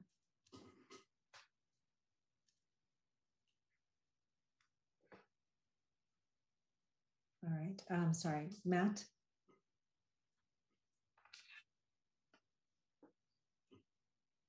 Sorry, I left it up. Oh, okay. Heidi. I would just like to make a suggestion regarding tax when we're talking about the floor, that whatever tax should cover the extra cost to police and other things like impaired driving costs are going to be expensive. So I would like to, I don't think we can ask for a study, but that's just something that I think we have to be sure that whatever tax we're having is covering that. When the ban was passed in Hermosa Beach, when the city council wrote its own ordinance, passed it to protect the community, there was not one single comment opposed to the ban. So when people say, well, you voted for it by 71%, that doesn't necessarily mean that people were really gung-ho for marijuana. Nobody was upset about the ban. And not only that, but we have to remember how much things have changed between 2015, 16, and 2022. When I voted in favor of legalization, they promised the black market would go away. The black market is bigger. They promised they would provide recommendations on impaired driving. They didn't do it. Impaired driving has increased. Youth use, they promised, would stay the same. Youth use has gone up. So things have, and the products themselves have changed from what we voted for. Concentrates weren't huge on the market the way they are today. So when we say you voted for it, we were voting for something completely different, and all the promises were not fulfilled. So that makes it more dangerous. It makes it more dangerous to come into Hermosa Beach today, and especially because the legal market is mixed with the illegal market, and we should be 100% opposed. And we are also in a very serious drought, and we should not be supporting a product that is so water intensive. And so we really have to be concerned about California's environment and then the destruction of our state and our wildlife, excuse me. So. Thank you, Heidi. Russ? Oh, and I'm sorry, one last thing. So whoever made a comment that I didn't provide any data, I think you guys all know I provide data for pretty much everything I say. And so in Colorado, there was a bill that is now law called HB 1317, and it addresses all of the problems they've had with these high potency marijuana products, including the abuse of teenagers getting medical marijuana cards and reselling it to younger kids. So that is one of the reasons why HB 1317, which also provides warning labels for these high potency products, that is why we have a bill in our California Senate now to provide warning labels, because like some people think it's entirely safe. It's not. Emergency room visits have gone up, as Dr. Wallace told us last week. So anyway, thank you. Sorry. That's okay. Thanks, Heidi. Russ. I just want to comment that my understanding about the ban that we have now, same as in Redondo and a lot of our surrounding cities, was not a ban on, it's not a ban on use, and it is not a ban. The reason that it exists is because this is a complicated issue. It is one that needs careful thought and deliberation. And the idea of just throwing open the doors and let it be the Wild West, as far as dispensaries were concerned, seemed like a bad idea to pretty much everybody. And they basically, that was designed to give the city time to make a plan and work through and figure out how they're going to manage this. Obviously, government moves at the speed of government. And sometimes you get things that are just absurd that come out of Sacramento and, of course, Washington, D.C. and the county. But the idea that we should just say, let's just not do it, let's not try to attempt to manage it, that doesn't track to me at all. And I think the reason that you didn't see in 2018 at Prop 64 this massive outcry is there was no such thing as a legal delivery service. There was no such thing as a legal dispensary. Those things existed in the gray market and in the black market. And going back to this first question that we have all spent so much time on, effectively, people do have access to cannabis. Legally and practically are two different things. And that's what we've got to figure out, because if we don't remove the ban, there is no way for the government to manage it, period. If it's banned, the government has to pretend it doesn't exist. And it always is going to.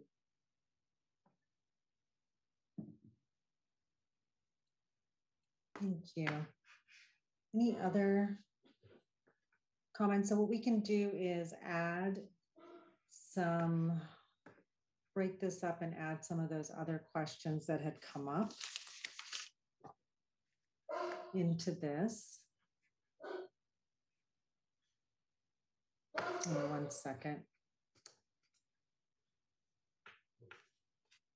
I think Ann's already added, do Hermosa residents have adequate access to legal cannabis? Should Hermosa lift the ban on cannabis delivery? Should Hermosa lift a ban on cannabis storefronts was another question. Are there any other questions to break up this initial one that you'd like added? The first two questions are the same. They're not. The question of access and adequate access. Oh, I see. Thank you. Sorry. That's okay. It's just one word. Yes, one of my bosses used to say, read all the words before you come to me. All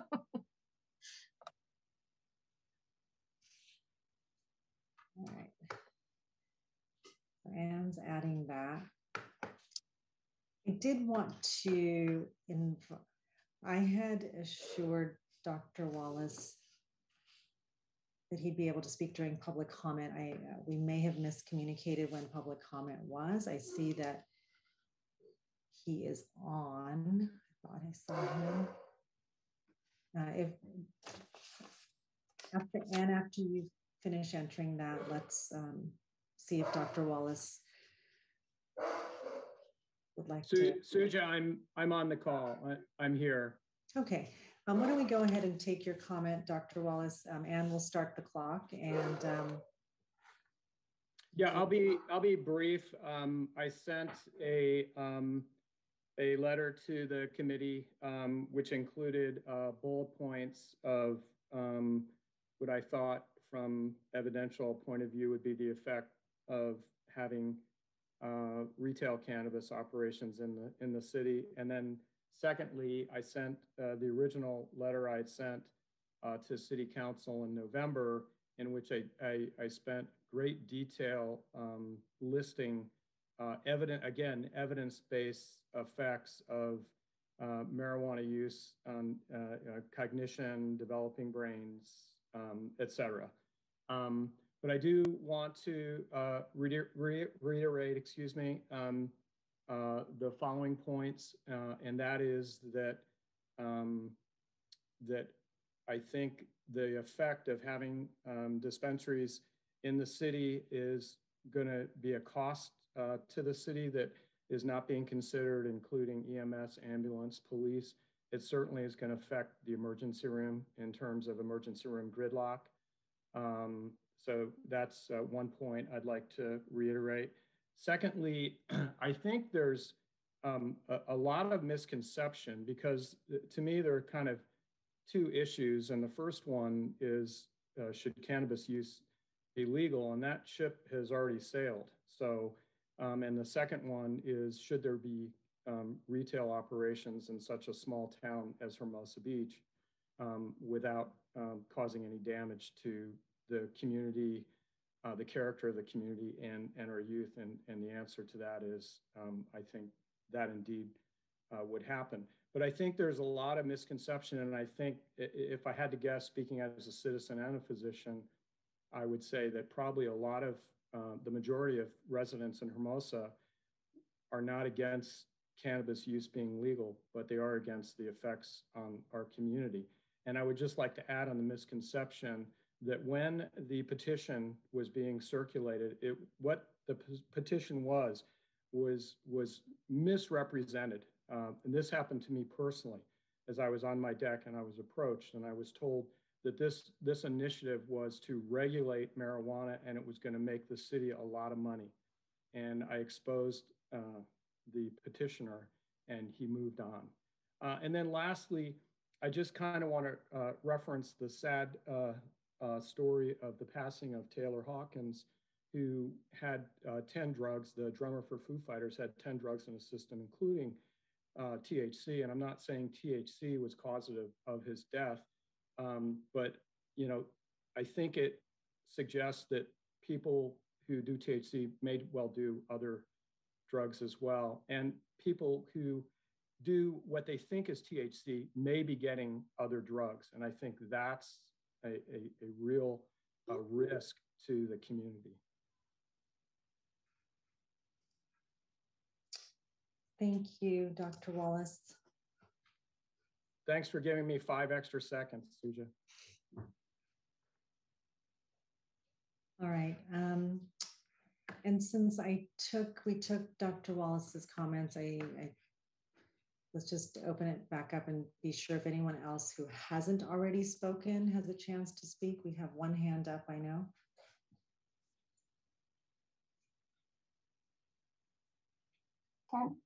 Kent Allen, would you like to be on screen? Yeah, I would. Are you there? Yes. I would just like to dispel this myth that, I mean, first of all, we got 2 single white males and another pusher pushing on marijuana. And we have, you know, kind of like the normal mainstream parents, homeowners, business owner. Well, I mean, one business owner, I don't know about him. But, you know, I'd like to dispel this myth. There is no problem getting marijuana, okay? I don't smoke marijuana. I can make 2 phone calls and I could go on the internet and find exactly where to get it. I don't think that it's like a big deal, like because you can't go to your corner, can't go around the block. You know, I have a bird feeder out here I'm looking at, and you know, it's kind of a pain in the neck for me. I have to go to a store to get bird feed.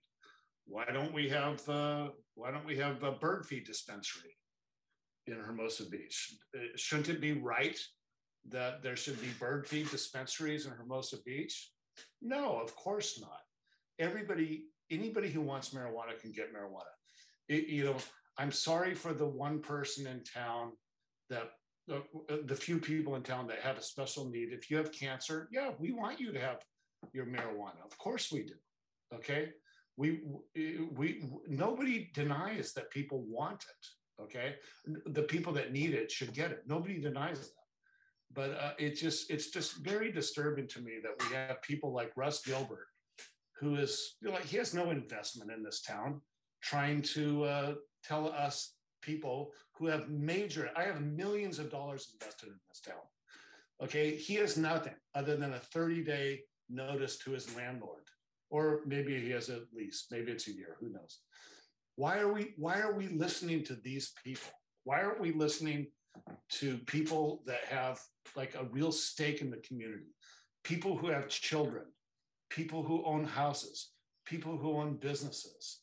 Why are we not listening to them? Why is a person like Russ Gilbert on this thing? He should have no place on this whatsoever. By the way, he's about to be sued this week, I understand, from an attorney in Northern California. Just want to get that on the table for some of his nefarious actions that he's been working on. Anyways, that's all I got. Thank you.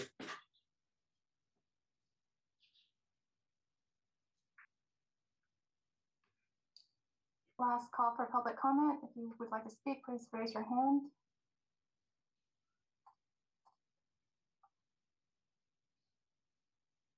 I don't see any other hands raised. Okay. That was terrific. Thank you. Let's go ahead and can you bring that back up on screen, Anne?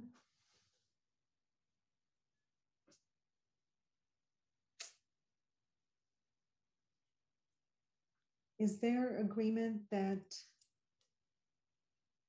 these are the questions? Any other questions you'd like to pose within the group and then offer the responses to the council if you think that's pertinent to their deliberation for next steps? Cami? I don't know if it's a question, but I do want to make sure it kind of gets, potentially, if the group okays it, of going to the council, because we did spend a lot of time talking, okay, let's say the majority voted keep the ban, but then we also were talking about, okay, if the city council though doesn't want to follow that and they want to have their own initiative, I do feel like we should give some actionable notes to that as well, because I think while we have opinion on many of these things. We do still need to give action items. And so we did talk about, yes, we like these regulations, and then you put them in the, in the memo, but then how does that kind of get to them? Because I mean, there wasn't even anything about no cultivating allowed. So I guess I just want to make sure somewhere, are they going to get this other note of, if you guys decide to do an initiative, we think X, X, X, and X. So you've put it in the agenda, but how do they get that note? So I want to make sure, I guess, our notes on that, because I do feel like we do need to do that as a group to be actionable in case they decide to go that route. Sure. So a couple of things. One, I was just reminded as you're speaking, we should add to this list of questions the question of whether the group supports a non-storefront delivery model. I think that's a type 9, non-storefront delivery.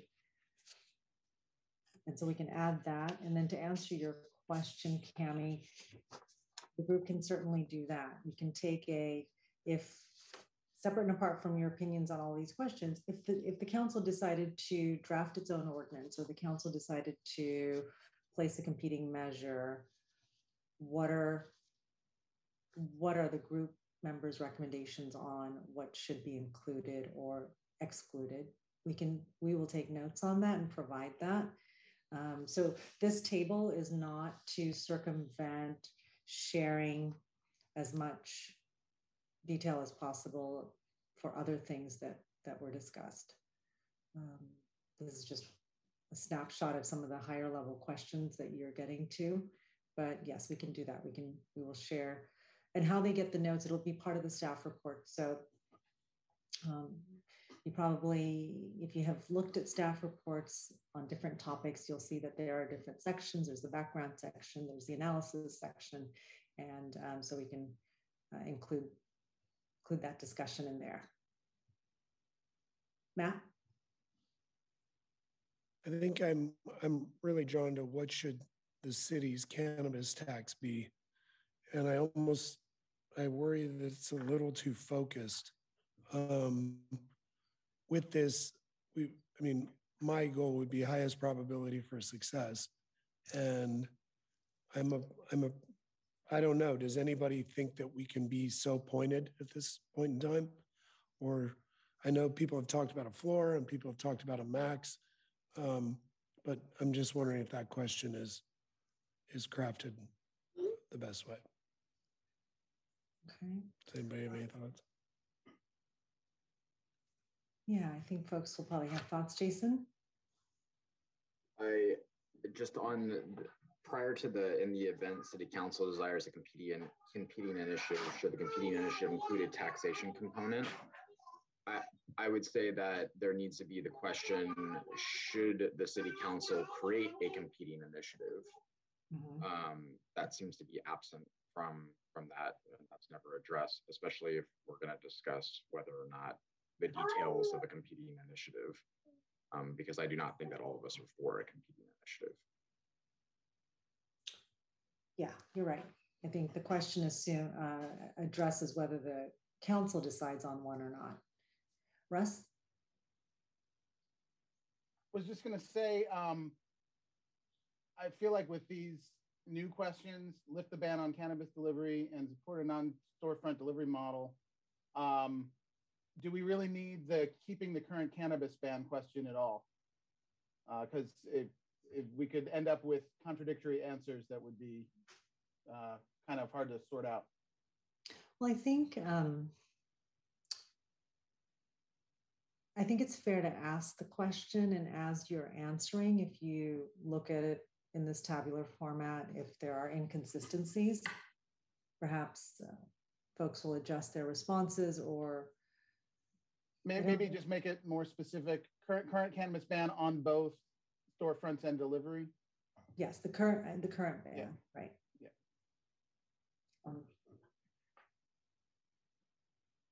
Cami?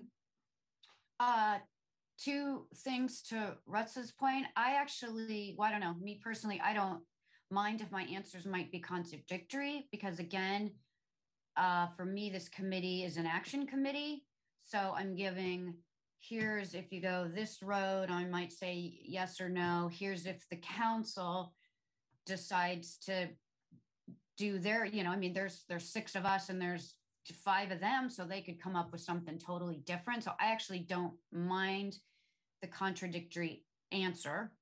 And for the taxation thing, that's another one that I feel like, back to my thing of can you give a little asterisk with an explanation, because I agree you need to be profitable. Matt's point that you can't scare everybody away and then you don't get anything. But we've said with all of our experts, there's a lot of things we got to cover. We're going to need a new cannabis officer potentially for some of these regulations. You're going to need, you know, but you're going to need more things, which is why I think what should the city cannabis tax be would be hard for this group to decide, because we've got no numbers about how much a new, you know, officer would be, and a new person at the city, and groups and this and that. So I think they would have to kind of study that a little bit. So I like the range idea. Okay. Heidi. So when this is going to be presented to the city council, I'd just like to make a special request that we be put early on the agenda, that we not be late on the agenda, so we're not all sitting there at midnight in case the city council has questions for us. And so I'd like to make that special request. And when is there a time when we will be expected to be there for a city council meeting? So it's not that you'll be expected. You can choose to join during public comment. Council's not going to have a Q&A with committee members, advisory group members. So, but you may choose to make public comment, or you may choose to have how your participation and how it's captured stand on its own. Since you are a group, that may be something that you all decide, okay, the summary, the table, the notes, you'll see what the staff report says. You can add to that through public comment if you wish, but there's no expectation that you attend a meeting. And to the special request, these items are usually municipal matters, and in the order of the agenda, it does show up somewhat on the later side, but we can let council know that there's a request to take it up earlier if they could. Okay, thank you. Thanks. Tom? You're still on mute, hold on. Just on the tax, I was gonna, I think we should start answering the questions, because I think we're gonna run out of time tonight. And so I was just gonna answer that one, you know, what should the cannabis tax or tax range be? I would say flexible with a base of 5%. And I mean, so I just think we should start answering the questions, because some may say 5%, some may say flexible, some may say a range. And so I think I would just, let's let it rip and see where it comes out. Okay, let's do that. Russ, you have your hand up, and then, nope, no more. All right. That's okay. So we'll do that. I think Anne's done a great job in trying to capture some of these extra pieces. So on the first question, do Hermosa Beach residents have adequate access to legal cannabis? If we want to just go down as your name is shown, from Matt to Russ and on. Matt?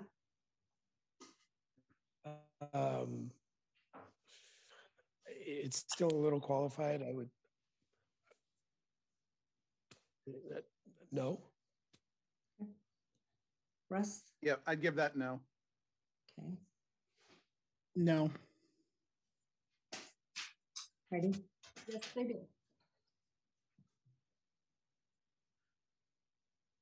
Yes. Andrew? Yes. Okay. Yes. Yes. And Dave. Well, because this says legal cannabis and delivery is illegal in Hermosa, I would say no.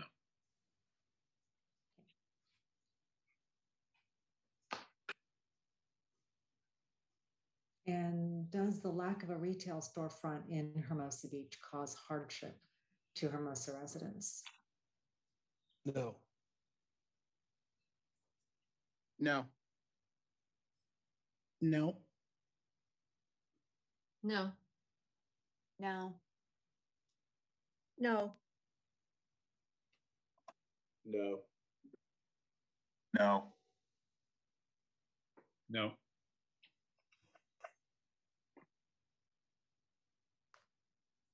All right. And if anyone wants to change their thought on the third question, let us know about whether you support the initiative or not. And then, does the group support keeping the current cannabis ban on both storefronts and delivery?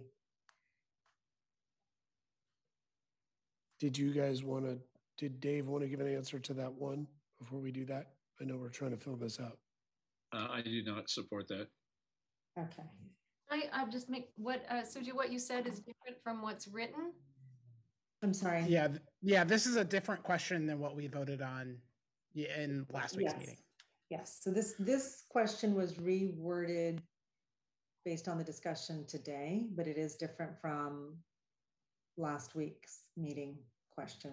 We adjusted it based on your feedback from this meeting. So does the group used to say current ban? That was all it said. Now it says current ban of both storefronts and deliveries.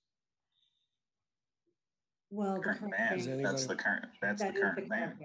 Just to clarify, it is on both storefronts and delivery, the current ban. It just clarified it.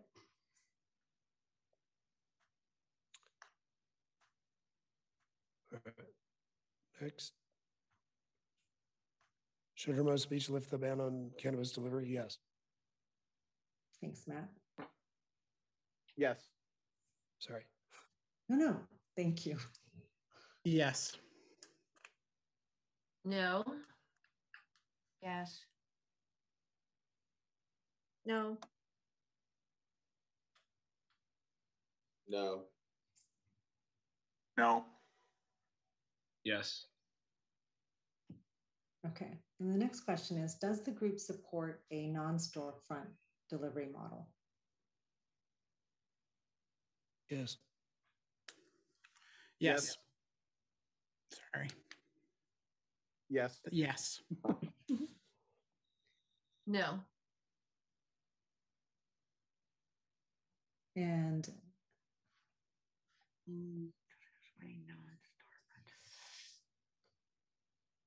No. No. No. No. Yes. so this is a... Can I just ask what's different between the last two questions? Yeah. Yeah. So currently there's a ban on cannabis delivery as well as cannabis storefronts. So we just split off the question from the one above. So there you go. Sorry. Yeah. I get it now. Sorry. Okay. And then the non-storefront delivery model, that could, for instance, that does not have to actually be in Hermosa Beach. So you could have you could have delivery from the city next door and still capture taxes. And now on that, let me ask Lauren Langer, city attorney, to join. I'm sorry, Nathan. It's still nebulous. I'm sorry. I thought I got it. No, it's okay. I want Lauren to actually address the tax base question first before we go too far down that path, and then I'll get back to the non-storefront delivery piece. You're on mute, Nick. Thank you for that, Suja. Yeah, it's an interesting issue that's come up. So voters approve a tax rate for any type of tax that's adopted. And sometimes the voters can approve sort of a max, and it allows for administratively for lower rates or a range of rates to be charged without having to go back to the voters. But the whole point is that the voters approve the top end, and sometimes there's some flexibility on what's actually charged on a day-to-day basis without having to go back to the voters.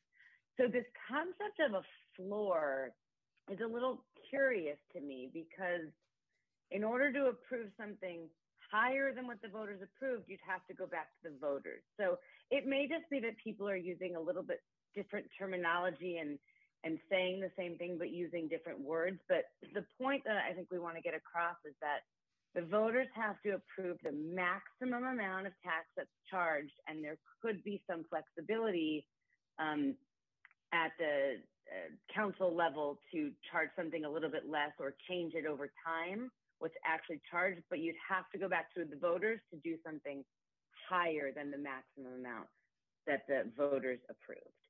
So how that fits into the floor and the range and the different terminology that's used, I'm not exactly sure, but I want to put that concept out there for discussion so everyone can be using the same language when you're talking about the tax rate.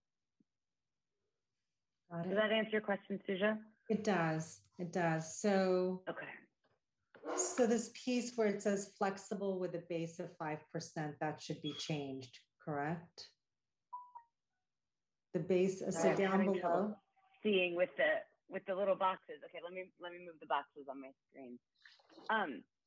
So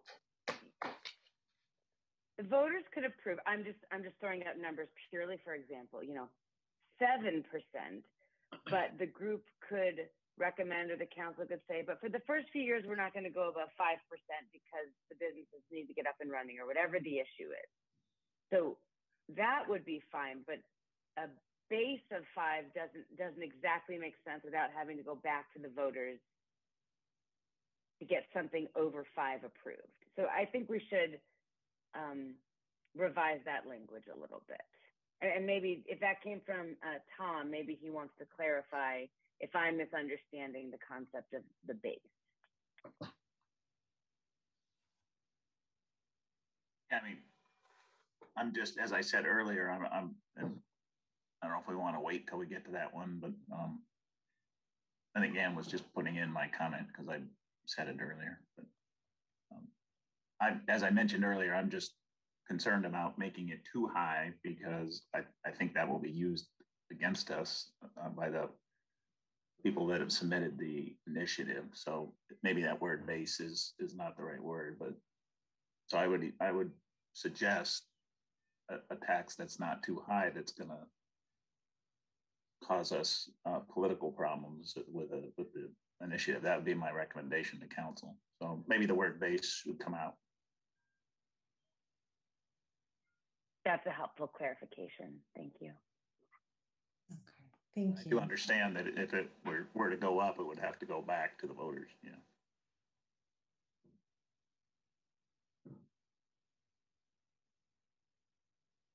Right. Okay. Thank you. Thank you, Lauren. And so let's see, make sure that, oh, there are questions. Okay, Matt. My question is actually for Cami.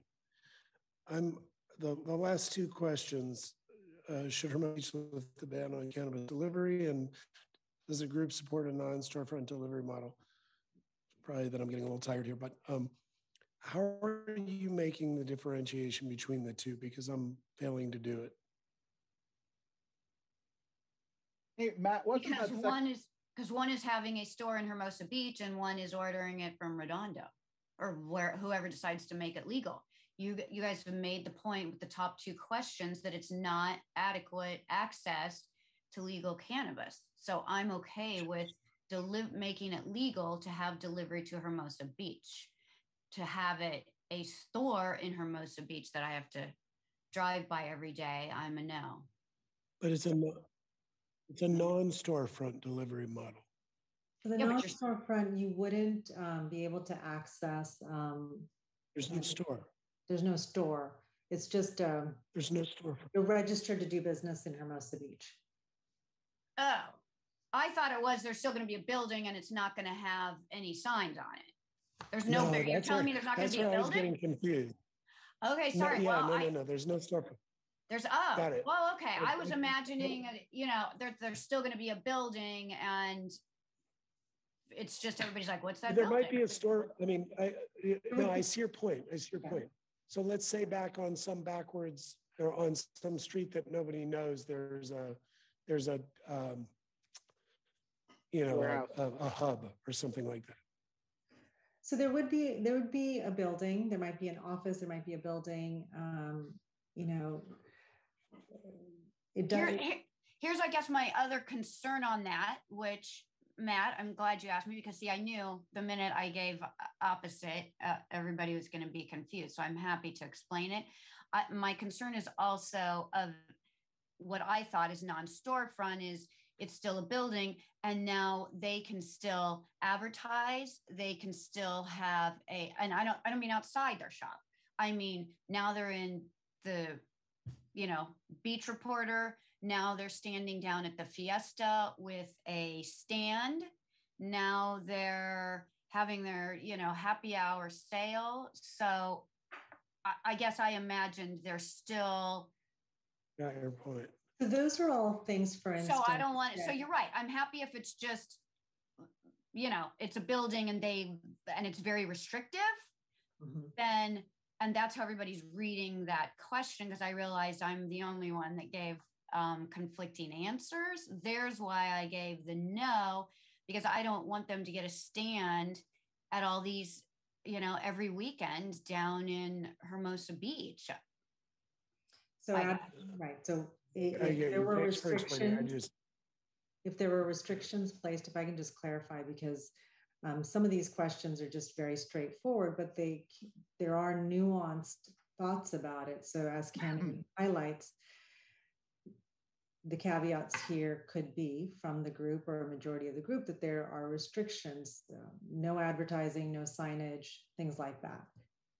That's a possibility. Another question that we should be asking is, do we want to limit or restrict all cannabis advertising within Hermosa Beach?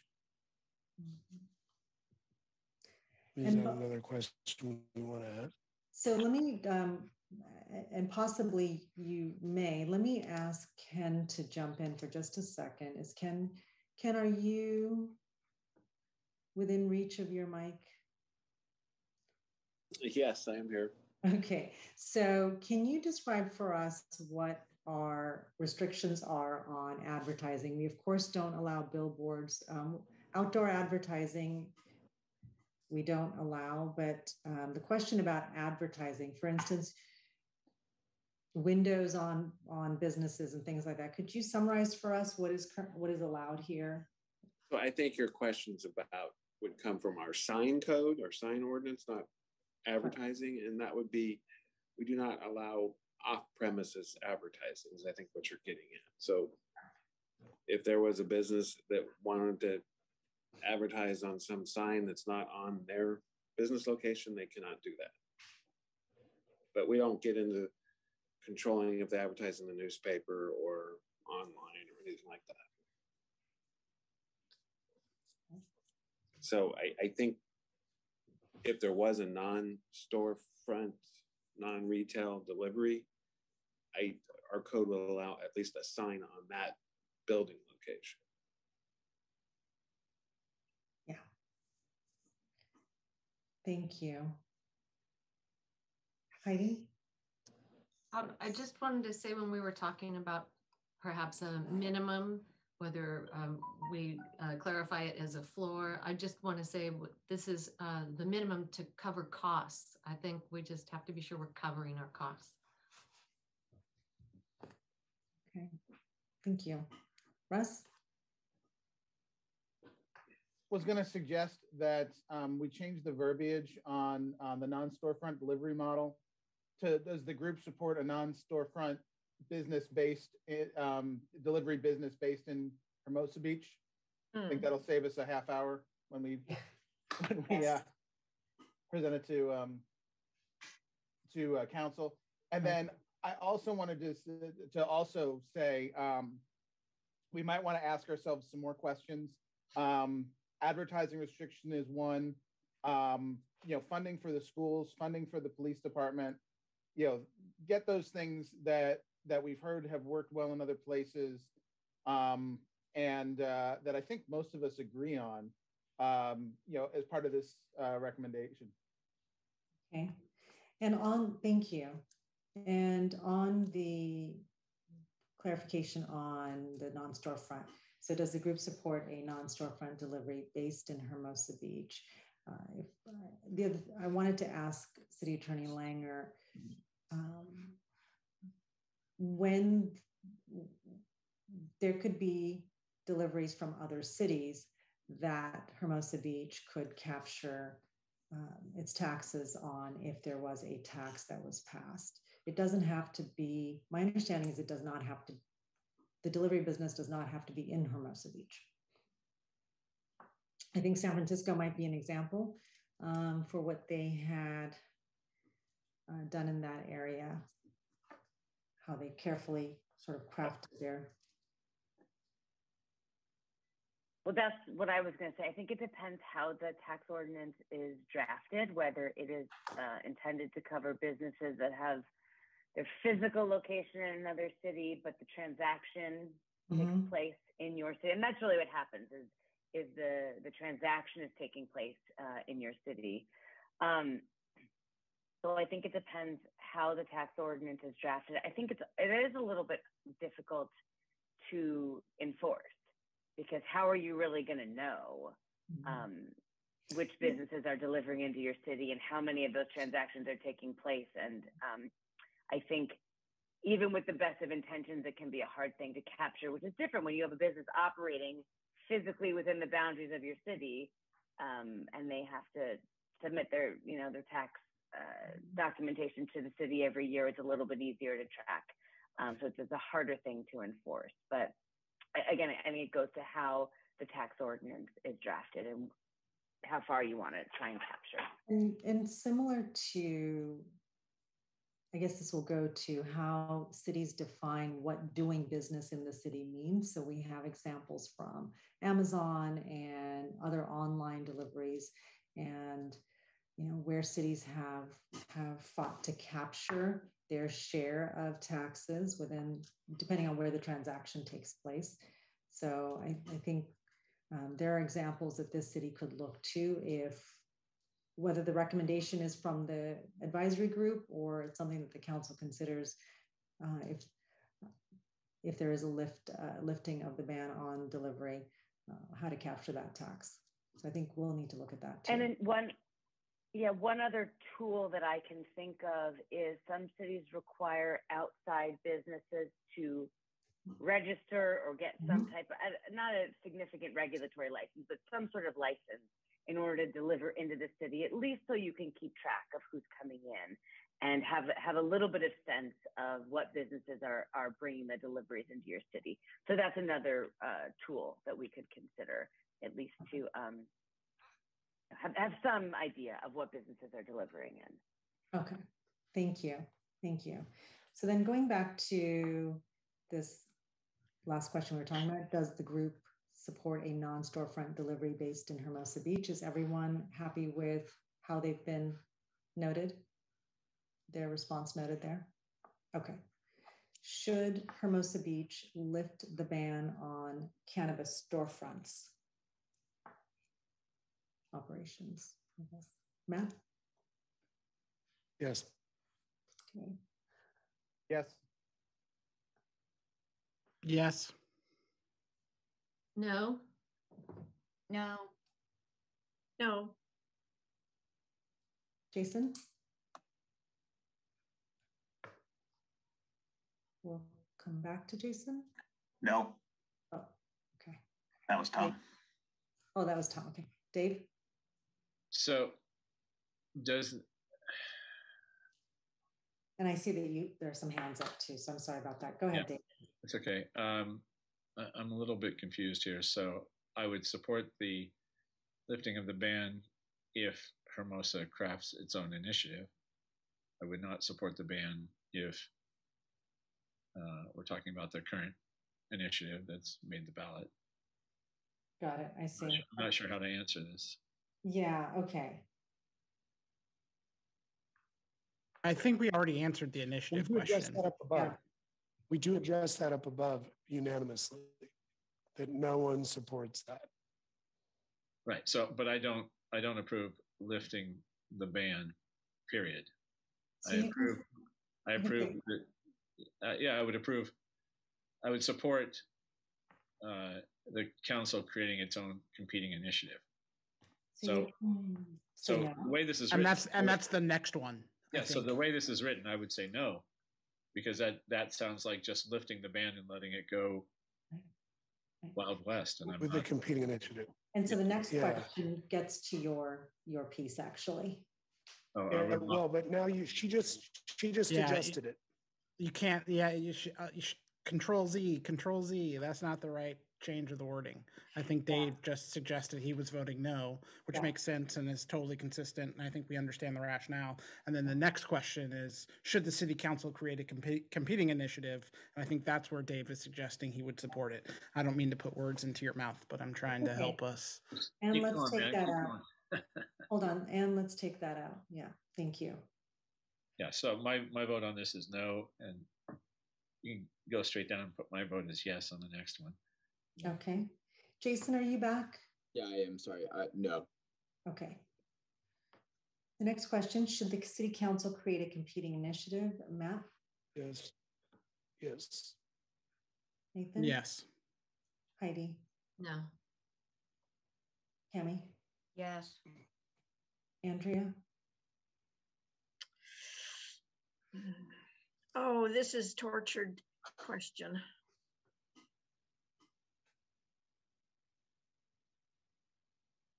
Yes. Jason? No. And Tom? No. Okay. And looking at the next question, in the event city council desires a competing initiative, should the competing initiative include taxation component? Everyone was yes on that. Let us know if you feel differently. Follow up there. Next question. In the event there is no competing initiative, should there be a standalone tax measure? And that was a yes by everyone. And what should the city's cannabis tax or tax range be? So we might need to split that up into two, because some of you support a range and maybe all of you don't support a range. Did we split that up into two questions? I'd actually question, is that even in the scope of what we're doing? Is that what? I'd question whether that's even in the scope of what we're doing. And speaking for myself, I don't feel qualified to even, weigh in, other than to say it should be flexible and revisited frequently based on new information. Could we agree that we at least wanted to cover the cost? Yes. Does everybody agree with that? Right. And that's the consensus we have heard from folks over the last few meetings. So we could just leave it at that. Should a cannabis tax cover cover costs at least? I want it to cover costs, and I want it to be as flexible as possible to go up or down with market conditions and just let the market prevail. But at the very least, this shouldn't cost the community money. That's kind of where I sit. Dave, you have your hand up. Yeah, I think that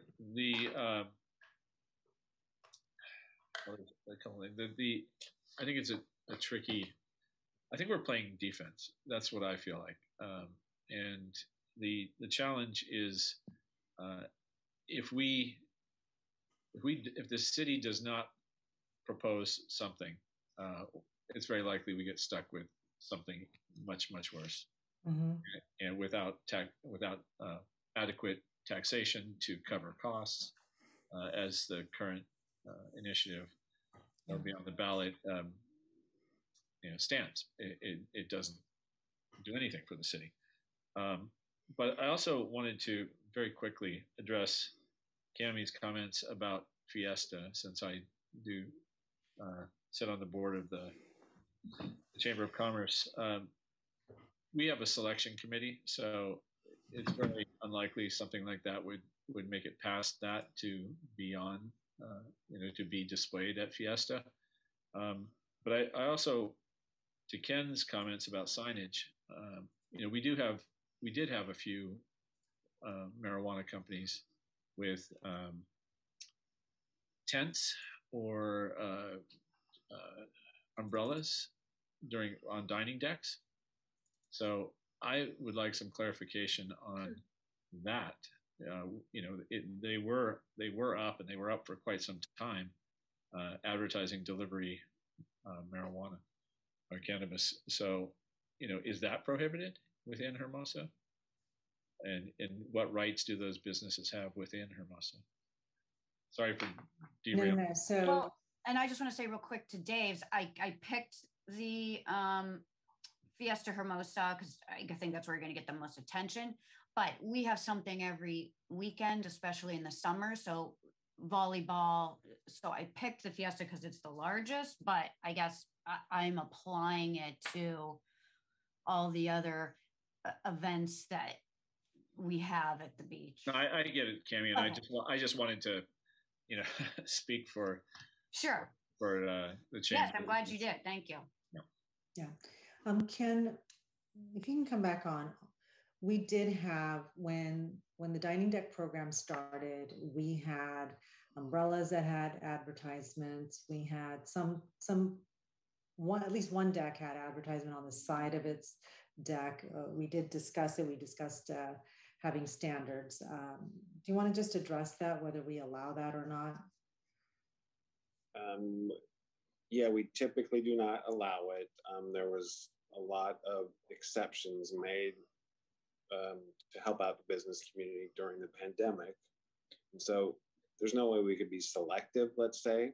And, a lot of businesses were getting their umbrellas and paid for by whatever. It might be a beer company, a soda company, or if it's happened to be a cannabis delivery company, we didn't selectively enforce anything. We just relaxed enforcement generally. Right. And I think if council were asked that question, they may feel that it's not in the spirit of the sign ordinance or outdoor advertising. So that definitely would have to be. Yeah, that's something when a lot of these emergency measures start expiring, we'll have to revisit. But if we go to truly enforcing every aspect of the sign code, which is always a challenge, we wouldn't allow any of that signing on any of the umbrellas or canopies or what have you, unless it's just a sign for the business on the premises and it's consistent with the sign code. Yeah.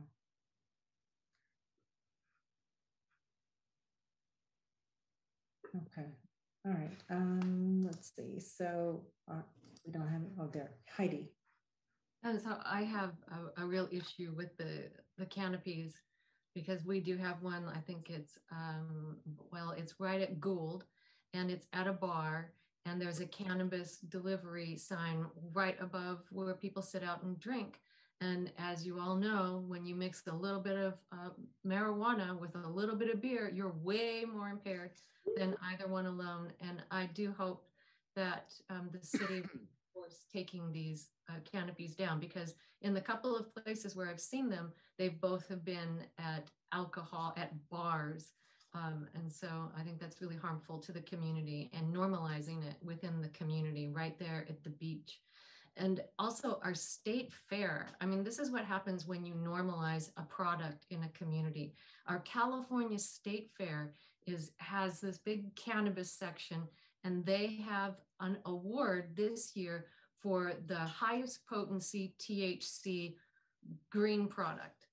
And there was a whole group of us that went to the board meeting last week to say, take that off. The higher the potency, the more dangerous it is. And so I really think that when we say, oh, this will never happen here, it can happen here if we normalize this product in our community. Yeah, and glad you all raised the canopy piece. We did see it quite a bit at the start, and I think there is one or more that's still up. So we will have a word with them, and it doesn't really, it doesn't follow the spirit or intent of what our city's ordinances are currently. So we'll follow up on that. Matt? Yeah, I mean, I'm just going to point out the double standard here, and it's glaring. Cannabis is legal in the state of California, and I see that canopy too, and I think it's not right. I do believe that we should control that. But I've been looking at Bud Light volleyball nets since I moved to Hermosa Beach, all up and down the beach, and I see CBVA tournaments. I see kids in junior high and high school playing at Bud Light tournament nets, and people, they're getting their pictures taken for colleges. They're getting, everybody's exposed to that, but I don't hear any outcry to that. And quite frankly, the state has deemed this legal, as has alcohol. So I just don't understand the double standard here. Where's the outcry for the Bud Light nets and the negative impact this has on children? I'll agree with you. I just want to point that out. I'll agree with you, and I just want to point that out. I will agree, and that's exactly why now you got to see that you've got to be offensive on this instead of like just letting it go. Well, everybody drinks, because that's exactly what happened. As Bill said, let everybody. Yeah. Oh well, it's not that bad. Oh well, let's have it here. Oh, let's have it there. So now we have a chance to not have it. But it's been going on. I agree with that. I agree, Cami. But it's been going on for years, and the only thing Bud Light ever did, as far as I understand, is they gave free nets, and that's how they got on the nets in Hermosa Beach.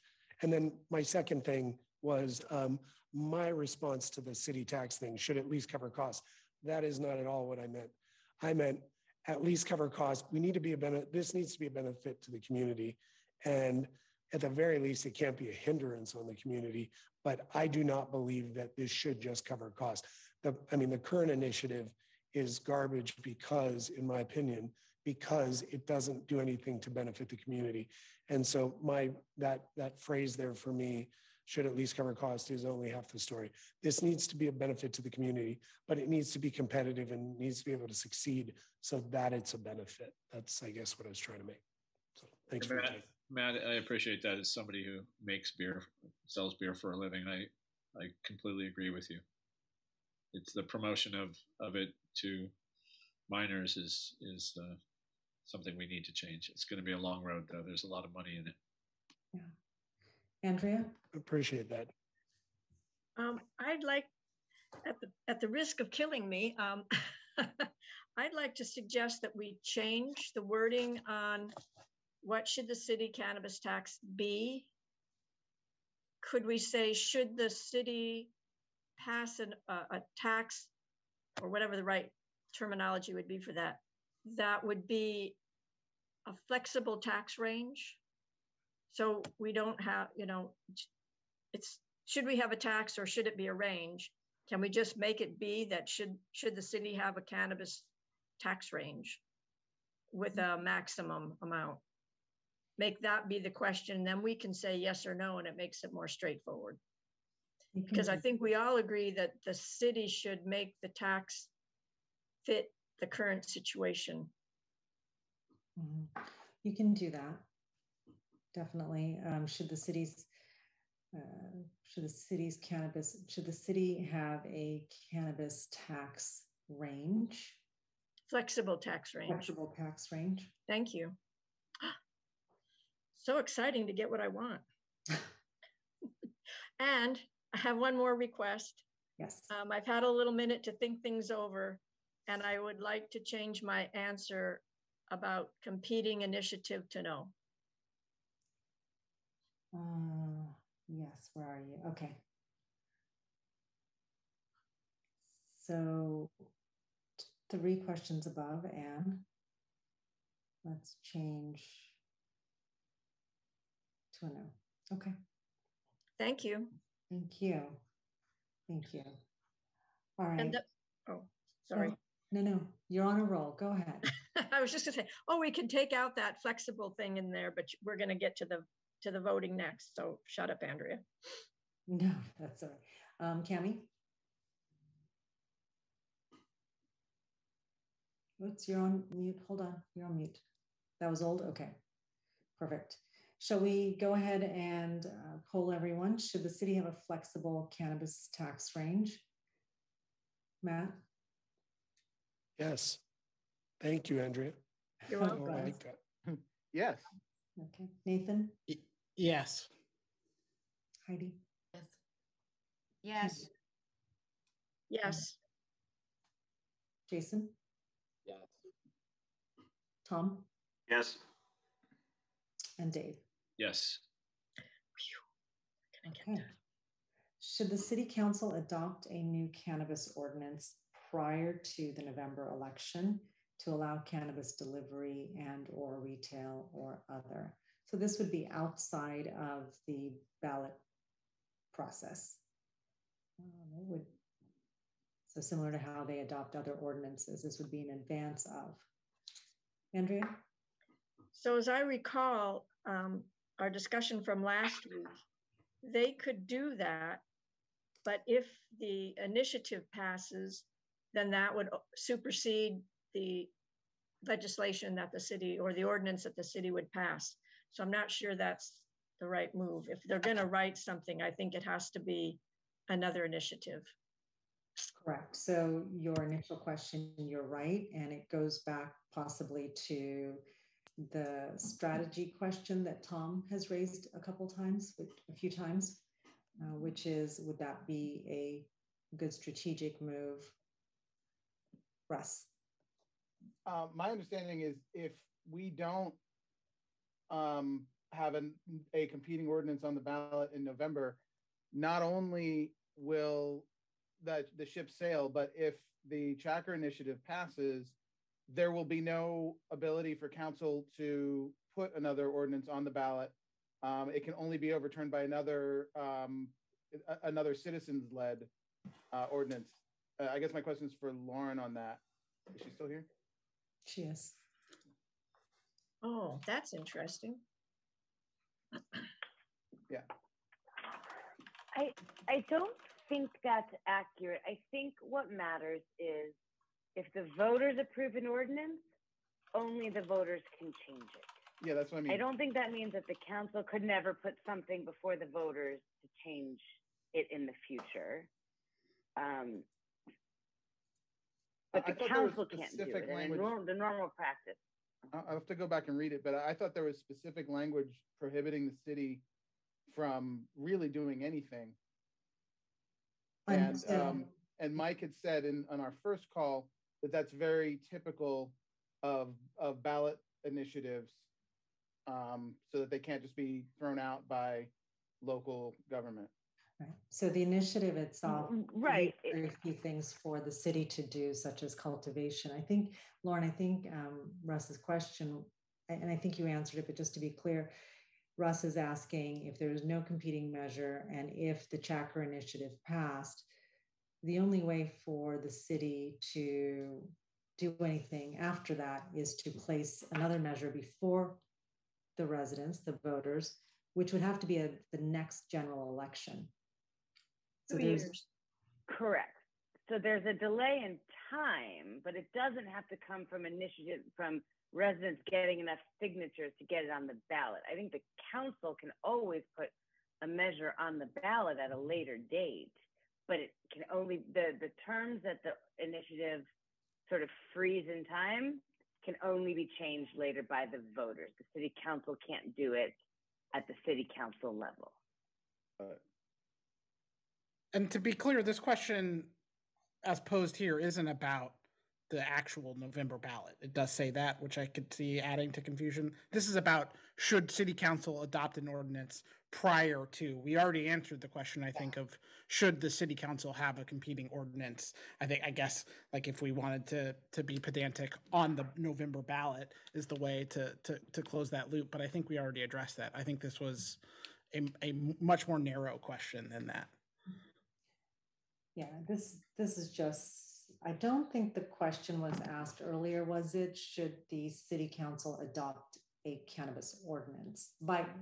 Adopt it by ordinance. Is that up there earlier? No. Okay. Okay. So we can definitely take out the rest of the question or the reference to the election. Just prior to, okay. Does that look better? How is it different than the competing initiative question, I guess?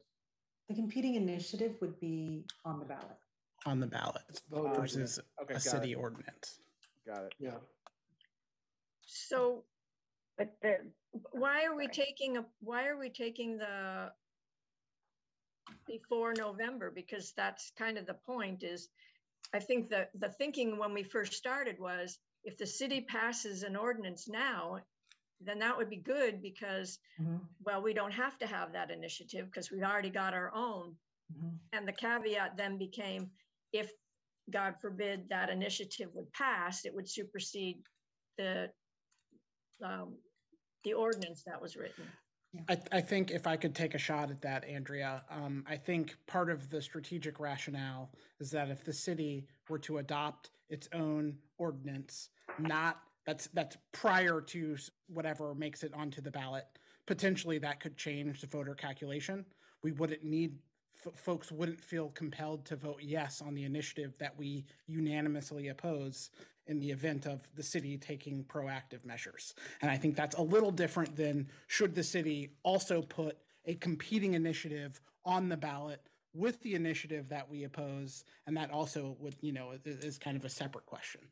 So is that right? Does that sound accurate, Suja? And is that where we're at with this? I think Andrea's question is strategically, by the very nature of what an ordinance would stand to achieve, wouldn't that be before November anyway? Right. So, I mean, yeah, they can do an ordinance anytime they want, but strategically we need it to be before November. So I would prefer to have that in the language of the question. But am I to understand that if they do adopt a new cannabis ordinance before November or not, that the Shackard initiative still supersedes it? If it passes. Yeah, which to me means that, I mean, the whole point to doing this is a blocking maneuver. Am I correct? Right. It can be. And I guess that makes it even more puzzling. Why? Only because you suggested a no vote on it, which would kind of make that irrelevant. I was going to say, I think it came up because we thought, well, if it was in, then all the people that signed the initiative and then realized like, oh, well, I didn't really realize it meant that, but I still want cannabis here. I think we thought, would that help? They'd vote no on the initiative. Because you could say, well, we have whatever they decide. Well, we have delivery coming in legally. And so then all the people that were like, oh, well, that's all I wanted to have happen, they'd vote no on the initiative. I'm not saying this is correct. I'm just clarifying when we had the discussion. I see your point. I think you're totally right. They vote no on the initiative, so we wouldn't have to, because now people would feel that we've done something to, get medicinal marijuana in, whatever they decide the ordinance is. I see your point on that, and it makes sense intuitively, but it does take the power away from the voters, and this is a voter decision to me. And by city council putting it in there, to me, I believe you leave it in the hands of them. But I do see your point, and it makes sense. Let me go to Lauren. Lauren, you had your hand up a couple times. The point I was going to make was stated that it's not just, yes, it would be superseded by if the initiative passed, but it just changes the discussion of whether or not voters want the initiative or want the council's ordinance. But I think that was stated. Got it. Okay. So Heidi? I agree with Matt. I think this is a voter decision. I think people would be up in arms if they didn't have the opportunity to weigh in on this. And, you know, and like Matt and other people that I disagree with their decision, if this is the voter decision, that's what it is, you know, so. I just want to add to that though, but you are also opposing a competing initiative. So it's either vote for garbage or don't vote at all. And so that's a double-edged sword. And obviously there was no initial vote to impose the ban in Hermosa in the first place. It was an act of a city ordinance. There's all sorts of inconsistencies there, but it's not. Yeah, I'm sorry. I missed that, Nathan. You are correct. My fault. And so, I mean, you got to pick a side here. And I think it's either we put it in the hands of the voters and we trust the voters or not. Well, the voters didn't say anything years ago, so. Yeah, but that's not, come on. And Heidi, I've been to plenty of meetings and the voters had a lot to say and we went till 2 or 3 in the morning. I can tell you I was a tired girl when I got home. And we formed committees and we organized and we said no and got whatever it was we didn't want out of town. So people will come and say if they feel strongly about it. And just, I don't know everyone sees this, but or knows this, but just to be clear, whether the committee, the group disagrees with the tracker initiative or not, voters will have the opportunity to vote yes or no on that. So it still is a voter. And I think that's what I heard from Heidi is they could vote no on that.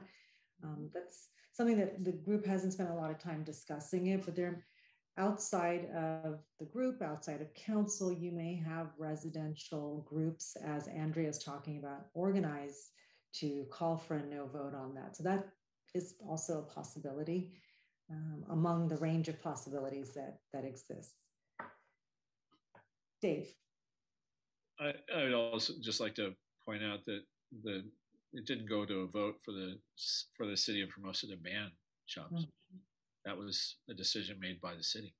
Mm-hmm. So, and you know, the people who would prefer that there be a shop have sat by, you know, and waited for their chance to vote. So, anyway, just a point. Thank you, Russ. And just a reminder that the reason that that most cities in California put those bans together was they didn't want there to be a Wild West. Mm-hmm. With everybody opening things. So I think it's disingenuous to say the voters have spoken when that all happened. I agree. But it's a Wild West now. And so it's not the Wild West. That's why we have regulation now. Yeah. The Wild West is no regulation. We're crafting regulation. It's not the Wild West. Then how come it says the black market has taken over California and that we're a cautionary tale about how not to legalize? We've gone over this over a lot of times. Our tax structure is wrong. I mean, we've gone over this. Yeah. And Heidi, the fact that they haven't found the perfect management structure yet doesn't mean we should give up trying to manage it. And to me, I think we can all agree that a lot of what comes out of Sacramento is absurd and doesn't make sense. And I would suspect that those of us who work for the city would say that most of all. But the idea that government should stop trying to find the solutions that work and mitigate the problems while maximizing the upside of things, that doesn't make sense to me at all. So to me, there's other states where this is thriving. Yeah, there are places that are figuring it out. The world went through this with alcohol. The world went through this with motor cars, with air travel, with the internet, with copyright. Like literally everything goes through this process, and we're very early. So what yes, I said, and cigarettes and vaping. I mean that's the problem when you jump in too early though. That's right. And we got it wrong with cigarettes clearly. Exactly. So my thought is let's let the black market and the legal market figure out their problems before they come into Hermosa Beach. That's what I said. The black market's already here, and the legal market's already the black market is here. That's the only way you can buy it in Hermosa. That's right. Market. So let's not make it any worse. Let's stay out of it. So we have one more question, and let's see. Should the city council adopt a new cannabis ordinance prior to November to allow cannabis delivery and or retail. Matt? No. No. Russ? No. Nathan? No. No. Heidi? Okay. Candy? No. Andrea was a no. And Jason? No. Tom? No. Dave? No. I would like to suggest one more question. And, Holy cow. and it would be, would you support repealing legalized cannabis? It's not on the, but that's not in our purview. I know, yeah. but it. At what end? And we couldn't do. Oh, sorry. Yeah, it's okay. We don't have to put that in there, but it's. There's no way we would ever get a quorum. There's no way we would ever get anything. A majority. Well, maybe a majority, but because there are people who absolutely are on the far extremes. Mm-hmm. It's we would have a deadlocked jury. I see what you're saying. Yeah. So Dave, I have a question on that though, and yeah. I mean this is an honest question. If we were to ask the same question about alcohol, it's addressed by the state the same way, is it not? Sorry, I'm not sure I quite understand. So you're asking if we were to eliminate cannabis altogether? That's the quorum you're looking for? Well, I don't know. I mean, I just think the context is really important of where people are coming from, because these questions are thoughtful questions, and we're trying to give some advice to the city council. But if there was nothing in any of these discussions that would ever sway you, because your position is extreme on one side. I see your point. Yeah. I see your point. Okay. Sorry. I shut you down and I didn't mean. And we don't have to. I'm not asking to add that. I'm just trying to make sort of a statement about this is a very diverse crowd in terms of their stances and their opinions, and there's some that would never be swayed by any discussions that we had. Agreed. There are certain people on this panel that no matter what will not go one way or another, and that was not the spirit of this committee. Agreed. I'm going to disagree with that because I think it was good to hear everybody's side. The point is we're supposed to be helping the council. All the people that are listening in, this is a public meeting. If it was just a committee and us talking, that's one thing, but being something that everybody can hear, you get to say your side. We get to hear initiatives. We get to hear from a doctor.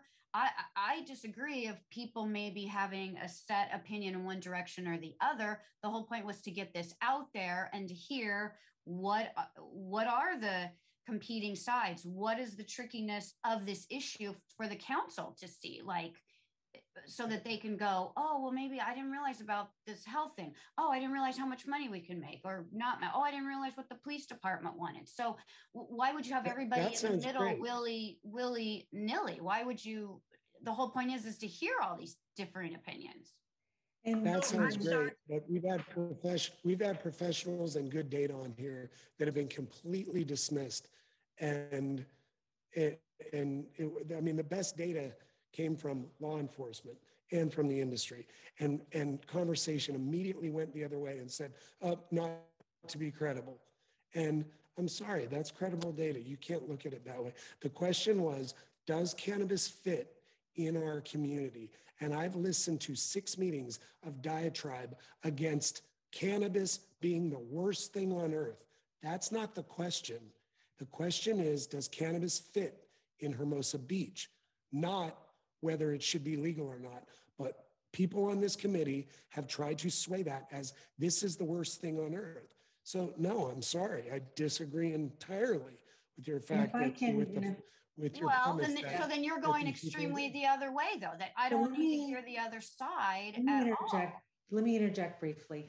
I'm listening to both sides. And I think that's valid on both I think sides. everybody is listening to both sides. So for One you to sec. suggest that we didn't Right. listen to because one person's extreme one way or the other, that we didn't all listen, I totally disagree with that. And so because of that, that's why the questions started from a premise that it is legal, Prop 64 passed, and that's why we didn't ask that qualifying question. And I think everyone who's spoken is correct.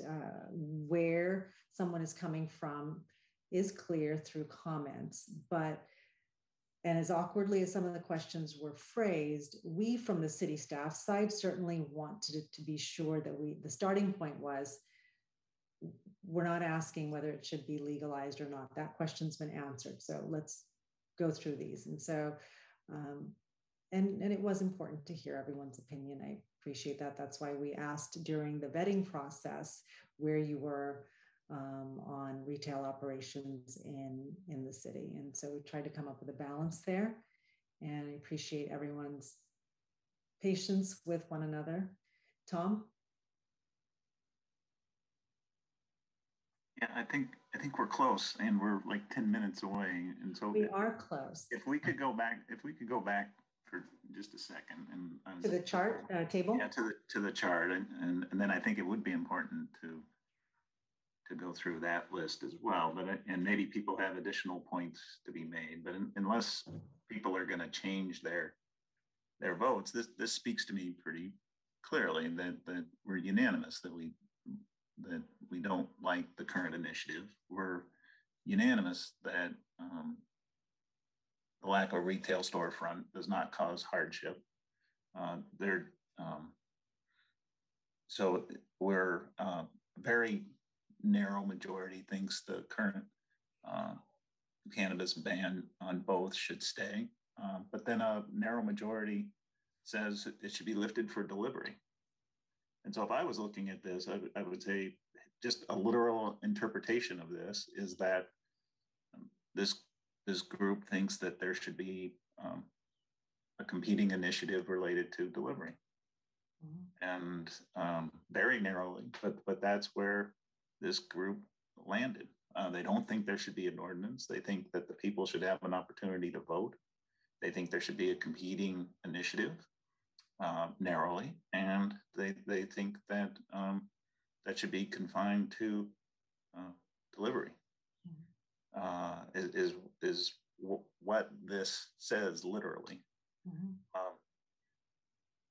I don't know. I don't want to jump in anybody here, but if you just had one more column, and give the count on it, that might help. And then it paints a very clear picture. Right. But I mean, that's what this says. Yeah, I mean, that's what this says. Agreed. Now, is that a consensus? You know, I don't know. No. It's well, consensus doesn't mean that everybody agrees. It means, can you live with it? Right. And so I don't know that we're ever going to come to a consensus, but basically what we've said here, I just want to make sure everybody's clear, is that we don't support the current initiative. We think that there should be a competing one, and we think it should be confined to delivery. Now, obviously I don't agree with all those components, but we agreed at the beginning that it was going to be a majority vote. And so we said that it wasn't going to be a consensus. So if you just take a literal majority vote, that's what we're saying. Right. And I mean, that's how staff is going to represent this to the council, would be my guess. And so I just state that kind of as a fact, and then let's move on to, since a majority of us think there should be a competing initiative related to delivery, should we make sure that it addresses those issues that are on the next slide? Mm-hmm. And we'll add a column to summarize as you were saying, and Matt recommending. Jason? Yeah, I definitely agree. And I think that we should be proud as a committee, because I think that we found, like some pretty clear spaces here to advise the city council, which is our role, right? Like that this is really just directed for city council to do what they want to do with it. So I think that my understanding is that they would also be provided with this document so they can see the context of that. my only recommendation, just in regard to some of the issues that I think Matt brought up, is that it may be important for in this document for our roles to be identified. They were identified in the meeting. And I just want to make note too that Dave in the meeting said that he doesn't represent the Chamber of Commerce, but then he's labeled in this meeting as representing the Chamber of Commerce. Yeah. So it's just, I think that should be really made clear to the city as well, city council as well also, because I do agree with Matt that, I mean, like various roles within this shapes our perspective, and that's a community. I mean, like ultimately, like that's what a community is made of, different roles within it. So I think that's okay, and I'm not surprised there's disagreement. So yeah, thank you, and well said, Tom. Oh, and I forgot the most important part. We all agree that it should be taxed. Yeah. So we're all saying there should be a standalone tax if there's not a competing initiative. So anyways, I think if you just literally take what we've said here, there's the formation of a recommendation. That's what we'll do. We'll do that. We'll do the summary. Just wanted, I know, Heidi, you have your hand up. I wanted to just mention that the remaining task, if you wanted to, is to look at the restrictions that were previously mentioned. I think Tom had recommended some, and we've added some from other conversations. If you wanted to add any others that you saw from the laundry list that came from Port Huenemy's CUP, you can do that. Heidi, sorry, I'm taking my glasses off. So I do think it's a good idea to put down people's roles and professions. And this is something that I had concerns about from the very beginning, is there's no financial windfall for me if my way goes, but there could be if somebody's in the cannabis industry, so Matt, you're in the industry, correct? I mean, so how would your I haven't been in the industry. I haven't been in the industry for 4 years almost. So no, and never in California. It doesn't mean I won't be, but no, you're actually not correct on that. But okay, but it does bring up, do you have investments there? Does anybody have Heidi, let me interrupt. It's irrelevant. It's actually irrelevant. I don't think so. Heidi, let me interrupt you. You said you were an advocate. Hold on, let me address this. I made the selection of committee members based on full knowledge of where they're coming from. Everyone, I'm assuming, was truthful, and I absolutely believe that. Let's not at the last meeting call into question the validity of one another's opinions. I think that is not justice served to anybody or the group or the city or city staff that's also here with you hours on end. So let's not do that. Okay, sorry. I felt like I felt like I was having to defend myself as well. No, so, and right. I thought that the officer did give good data last week, but then we had to decide, is that what we want for Hermosa Beach? I don't think people dismissed his data. I think people said, does that work for us? So it was clearly dismissed. Let's see, Nathan, any additions to the list? First, Tom, Dr. Johnson, I love the summaries. I think they very, very accurately represent sort of my reflection on sort of where we got to in terms of the recommendations today. The only thing I would add to this particular list about possible regulations, and I don't think it's something we have the scope to get into, is just because there is a narrow majority support for reconsidering the rules about delivery, there's probably some reference to subsequent reviews. You mentioned San Francisco. I'm sure there's other jurisdictions and other places the city can look to for more information about delivery. I think a lot of the storefront specific recommendations don't seem to be as relevant, particularly given the majority of the group that has opted, the majority decision that we're not particularly interested in removing the lifts, and there isn't significant harm for a storefront location. So there's just a disconnect for me and us investing a lot of time in recommendations about a storefront when our recommendation is no storefront. We should probably prioritize things like advertising, the signage, and then, reasonable regulations about licensing for a delivery operation and that sort of thing. Absolutely. So then that would include prohibition of billboards for advertising. So continuing the council's or the city's current prohibition on those things. Are there other items? So advertising, oh, Tom and Russ and Dave have their hands up. Tom. Yeah, it's similar to what Nathan was saying. I think that we should have in here limit on the number. So if the majority of this group is leaning towards delivery only, there should be a limit on the number of delivery businesses in town. And so I would say one. Well, I would say one, of course, but so as far as licensed delivery in town, I think the problem was no licensed delivery in town. If on the previous screen, right? No. Yeah, and I think the problem was that it's about resolving operators from outside of Hermosa. I think the majority actually voted that delivery businesses based in Hermosa might not be something we would want to permit. So I think this is about regulation from just incoming delivery, since we see that as inevitable. Which we said we basically can't regulate. So there was a slim majority to take off the ban on delivery, right? Did I read that right? Yep. But then the cannabis storefront, the non-storefront delivery, which is the next question down, that there was a slim majority in not lifting the ban for that. Okay. So what Cami articulated was she didn't want a warehouse full of pot anywhere in Hermosa Beach. She's fine with the cars coming in from elsewhere, but wouldn't want the delivery hub to be here. Which is honestly something I'm on the fence on personally too. I understand. All right. Well, so then you wouldn't limit the number, but don't you want to? But then don't you want to then regulate? But what delivery folks can and can't do? Like maybe maybe they need to be clearly identified and actually, what the chief told us was that the opposite. Yeah, it's better that they're not, because then they become targets for carjacking.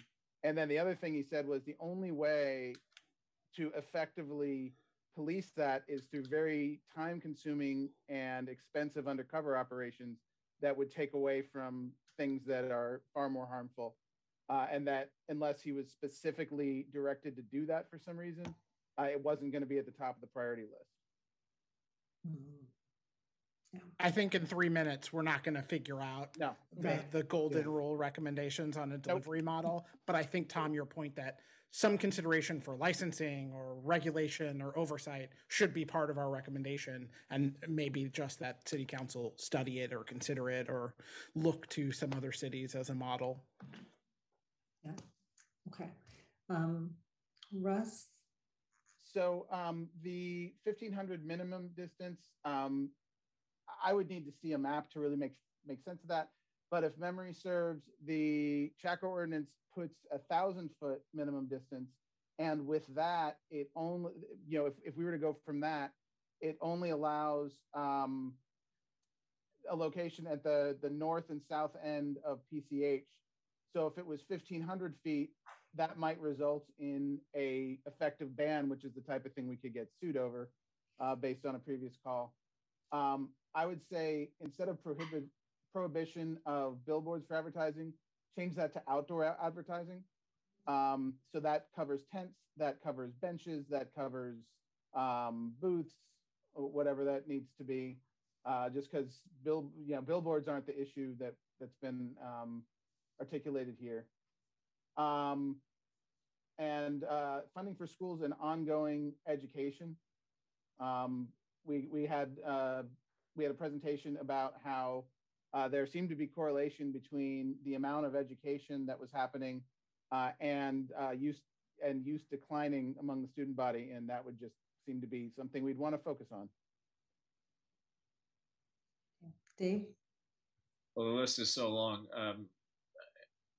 There's total number. If there are retail storefronts, total number. I mean, if I'm correct, is the recommendation in Redondo is 2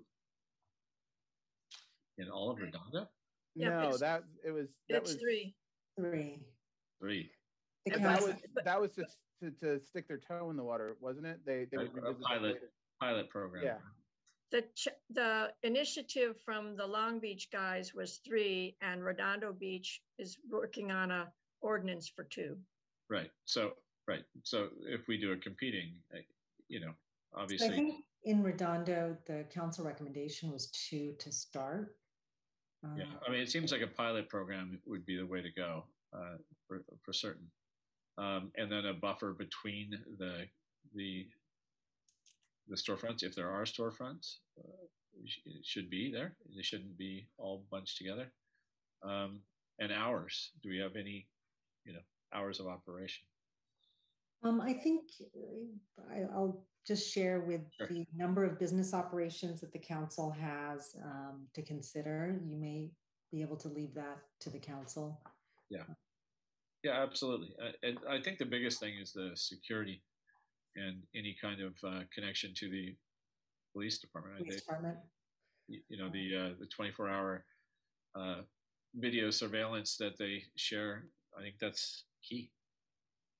Mm-hmm. Being able to see in and see what's going on at any time. Any other thoughts, Matt? Yeah, I would say we might want to defer to Ken on the distance requirements. And I think, I forget who said, we don't want to find ourselves in a situation where we've limited a business from opening. I think as far as, I do think we need competition. I would not want to see just one of anything where it's a single group in there, because I do think that you want the ability to see who's doing it right or wrong. I think if we listen to what Chief Salinas said, he had said his big mistake was too many. And so one of my concerns with allowing deliveries in from other locations only is that you're really at the discretion of Weed Maps or some of the platforms as to whether or not they're going to police this. And how do you really know who's delivering or not? But if you have 2, I call them brick and mortar, but they're brick and mortar delivery companies delivering, they're the only 2 that can deliver, or whatever the number is, but let's call it 2. I think that you have a determinate amount of oversight that you need to do, as opposed to chasing people down in other jurisdictions and trying to figure out who's coming in from where. I think the security speaks for itself. These will be very secure locations. I don't disagree with any of the other things. Prohibition around the pier. I'm just looking at anything else. And where the funding goes, that's a whole different discussion, but yeah, that's where I'm at on that. Oh, and I do think it's a point. 6, I was looking at our little chart. We agree unanimously on 6 points. That's something. So good job, guys. That is pretty remarkable. That's Tom. 6 things we are lockstep on. And just to acknowledge, we are running a little over, and I think we're very close. I do have some closing remarks I want to share with you as well. Tom? Yeah, real quick, the 1,500, I believe, is what Redondo is currently considering. So that's where I believe. And Ken can let us know. We had done some and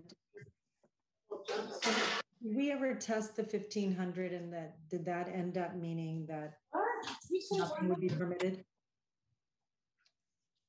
Never tested 1,500. We tested what was in the initiative, which was 1,000 feet, and it's not just schools, it's schools, parks, and youth centers. And so I don't know if the 1,500 on this list is just meant to cover schools, but I can't say that we've tested that. But that's easy enough to do with a GIS mapping exercise. And we'll do that, and if turns out to be a ban, of course, we'll let the council know. 2 other quick points, just with density and bullet too. I think we want some sort of regional, we talked about, you know, some sort of regional consideration, because you have Redondo getting ready to do something. And then I think that the title in parentheses should be changed to, in the event city council desires, right, a competing initiative related to storefronts. Yes, correct. I would want to bring up just one question that I don't see addressed on this list that we talked about, was the requirement for a conditional use permit. So that would be for the competing initiative. Right. Right, right. And I think just in the discussion from folks, it's clear that that is what I think the group is thinking of, but we should put that there, that the conditional use permit is helpful. Oh, that makes me think. Okay, and let's see, let's go to Cami. No cultivating, manufacturing, or testing. Because I know that's on the current initiative that they can do that. I don't know if that's exact wording, but I think it is. And people are allowed to do it at home, though. Mm-hmm. Just for personal use. Well, yeah, this is related to storefronts. I was following businesses. And then I did like the fines, or however, when Yumi did, you know, if there was a smell or there was trouble and they didn't fix it in a day, well, they just, whatever the trouble was with the conditional use permit, you had a time limit you had to fix.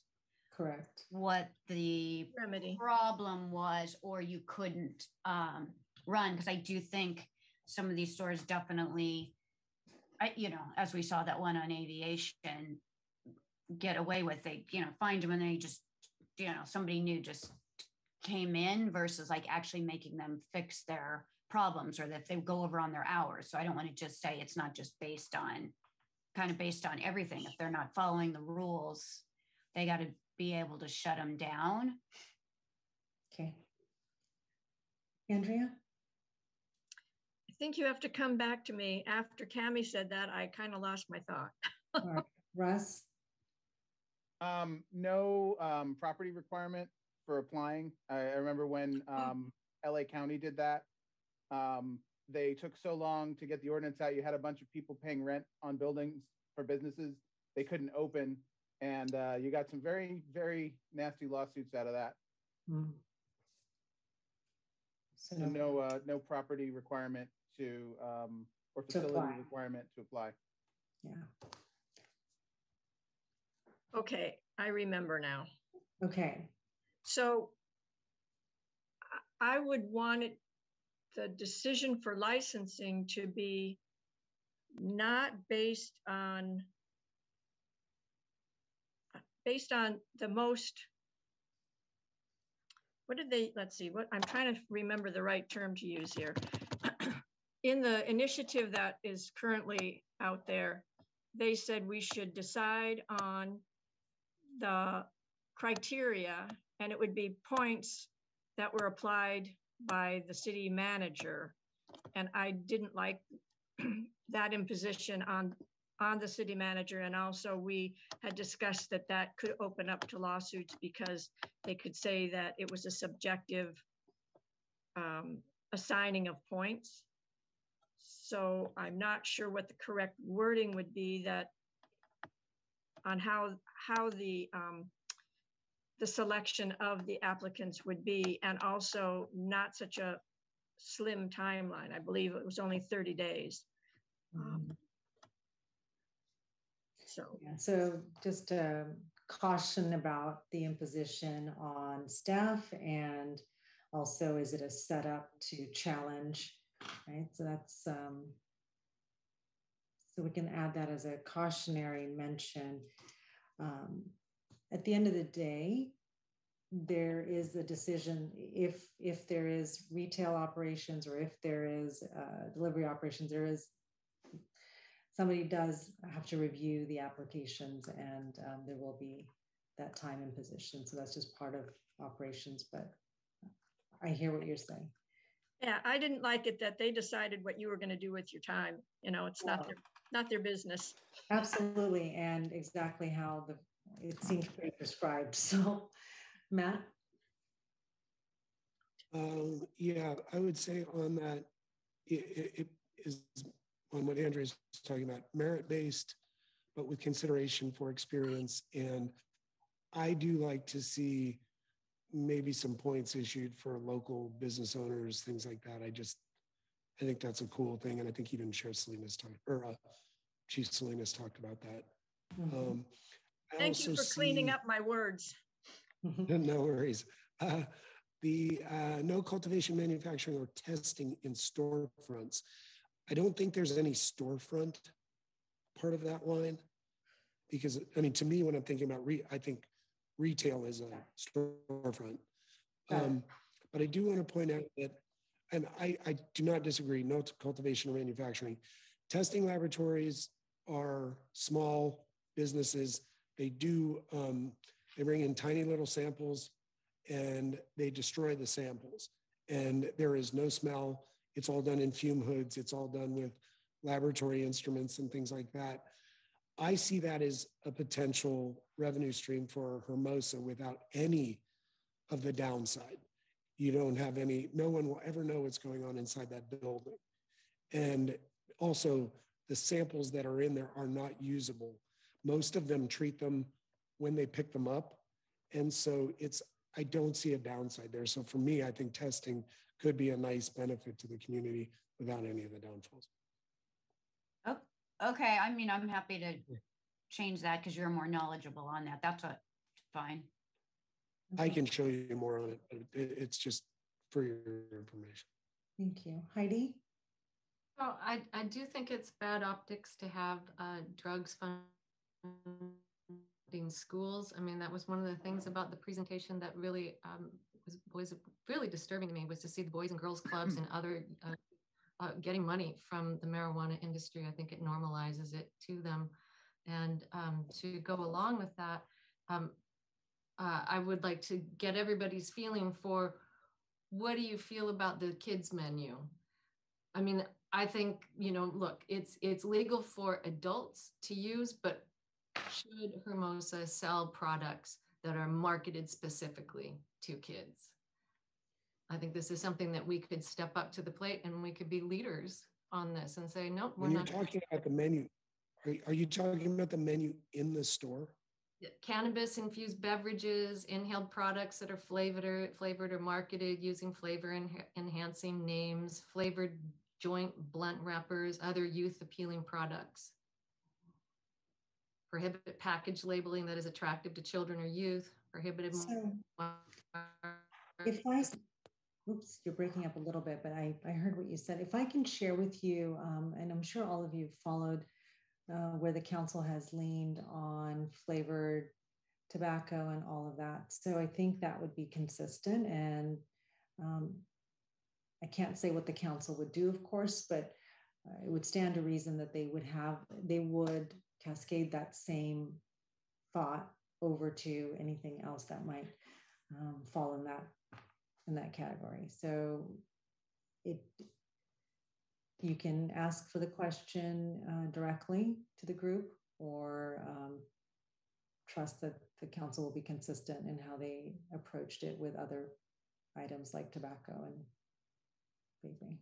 So do we want to add that specifically to the list to say? What is, and then let me ask the group, what's the best way to articulate that where it is very much focused on kids? Isn't it already illegal at the state level? That kind of marketing, is it? Yeah.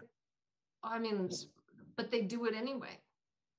It's kind of like you can't smoke at the beach. It's still illegal. Smoking at the beach. So it would be. It's like you can't get delivery in Hermosa, but we still do it. Maybe a way to address it would be on bullet 5, restriction on flavored products and combustibles, and product marketed directly to kids.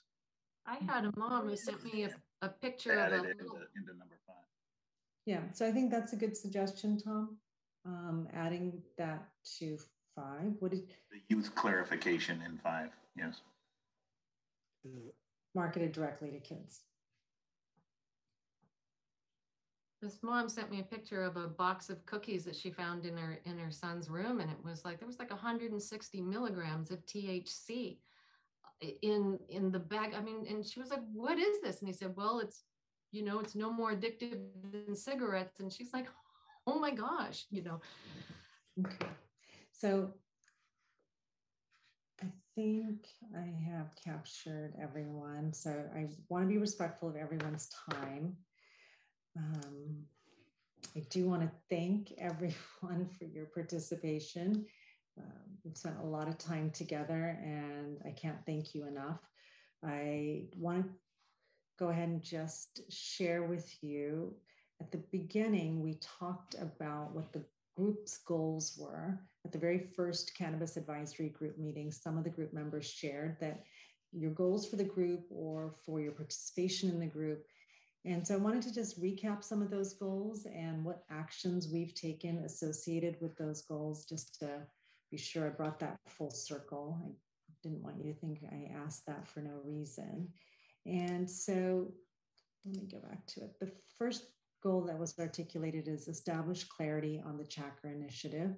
And the action that we took was that our city attorney, city staff, and representatives from the cannabis industry provided information regarding the elements of the proposed initiative and potential impacts. As a result of that discussion, the advisory group had expressed unanimous opposition to the Chakra Initiative. The second goal that was identified is you wanted to discuss accessibility and acceptability. And the action that was taken is that the advisory group, you, had a robust discussion regarding whether there is an access issue for the community members. You also discussed that there is currently sufficient access either within proximity or through delivery, which, while currently prohibited, is difficult to regulate. Proximity to schools and pathways to schools were of concern to you that you articulated. The other goal that was articulated is to establish guidelines to protect the community. And as an advisory group, you work to deliver operational guidelines. We just went through some of that right now toward the end as well. Parameters for the council. Group members, you stressed strong interest in establishing some strict guidelines to be implemented through an application or a CUP process. So thank you for mentioning the CUP, Ken, to wrap a bow on that. And then the last goal that you had articulated early on was have information and data-driven discussions. So over the course of 6 meetings, the group has heard from speakers with expertise and information regarding the cannabis industry, law enforcement and regulation, substance abuse and prevention, impacts on youth, city operations, and community character. Legal implications were discussed, taxation and financial impacts, and information on neighboring communities. We've also heard from many members of the public, either through written communication or at the meetings. This is not to say that in 6 meetings, 6 by 3, sometimes a little over 3 hours, so say you spent a total of 20 hours together, that it was exhaustive. That's difficult to do, but I do want to share with you that you went through a lot during these meetings. You heard a lot and you also shared a lot. Even when you disagreed, I think it was very important to hear what you all had to say. And so I hope that you feel that this process was as valuable as we do, as I do, and we do, and that we've accomplished the goals that you had set out in the first part of the meeting and then some. And so I wanted to see if there were any final thoughts from you as group members and then wrap it up. Andrea? Well, I want to thank you for your good support and leadership and keeping us on the straight and narrow when we tried to stray. It's really important and sometimes hard to do as the leader of a meeting. And also I wanted to ask you if your dress pattern was a little homage. Oh my gosh. I just noticed. No. Two leaves that we were discussing. No, this is, so I'm from the tropical part of India. So this reminds me of my home. I'm sorry, I just could not resist. It really kind of looks more like poinsettias than it does to the other. So if you know what the cassava root is, tapioca, the leaf is this. That's why it reminds me of the tropical part of India. Sorry about that. That's funny. I'm sorry. I just, you told me at one point I could never be a party pooper, and I just couldn't leave the meeting without a laugh. That's great. Thank you. Nathan? No, Andrea said everything. I just wanted to, since we're on the record, take the time to thank you for successfully herding the cats to something that seemed like a resolution we could get behind. So thank you. Nicely done. And I appreciate you helping steer us through some public service. Thank you. Thank you. Russ? I just wanted to say thank you. I thought this was really good, and that despite the radical differences in opinion, we did, as Tom said before, arrive at something resembling a consensus against odds. And I just want to say thanks for that. That was not easy, and you did it great. Thank you. Matt? Agreed, Suja, and the all the staff at Hermosa. Thank you for everything you guys do every day. Thanks for everybody on the panel. Everyone, Russ, I appreciate your input, and just everybody. I do appreciate everybody's opinion, and I respect it. Thank you. And thank you for participating with a 4-hour time difference. Appreciate that. Cami? Concurring, seconding, whatever. Thank you for corralling all of us. And I love that the group was very divergent on opinions, and we kind of ran the spectrum. That's democracy to me, that you have all the different groups and then that you come together, and not everybody necessarily gets their way all the time. That's how you get things done, is you hear this and this, and you come and you hope you get somewhere that everybody, I think, here loves Hermosa and does want the best for Hermosa, not just for themselves. Mm-hmm. So I loved all the different opinions, and I appreciate everybody's time and laying it all out there and saying what you think, and we love Hermosa. So I think our time has been well spent here, and I appreciate everybody's time. Awesome. Thank you. Tom? Alvin said, I just wanted to say thanks to everybody, staff and the committee members, and thanks. Dave?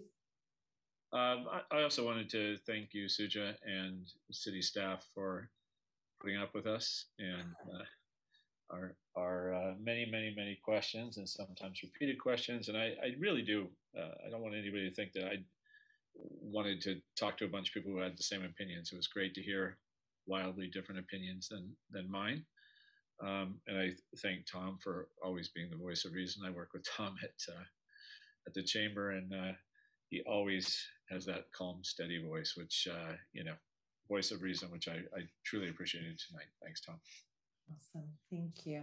I also wanted to give a special thank you to Anne, who I think this added 10 additional hours to her week at minimum, with the agendas and getting the speakers and the notes and everything.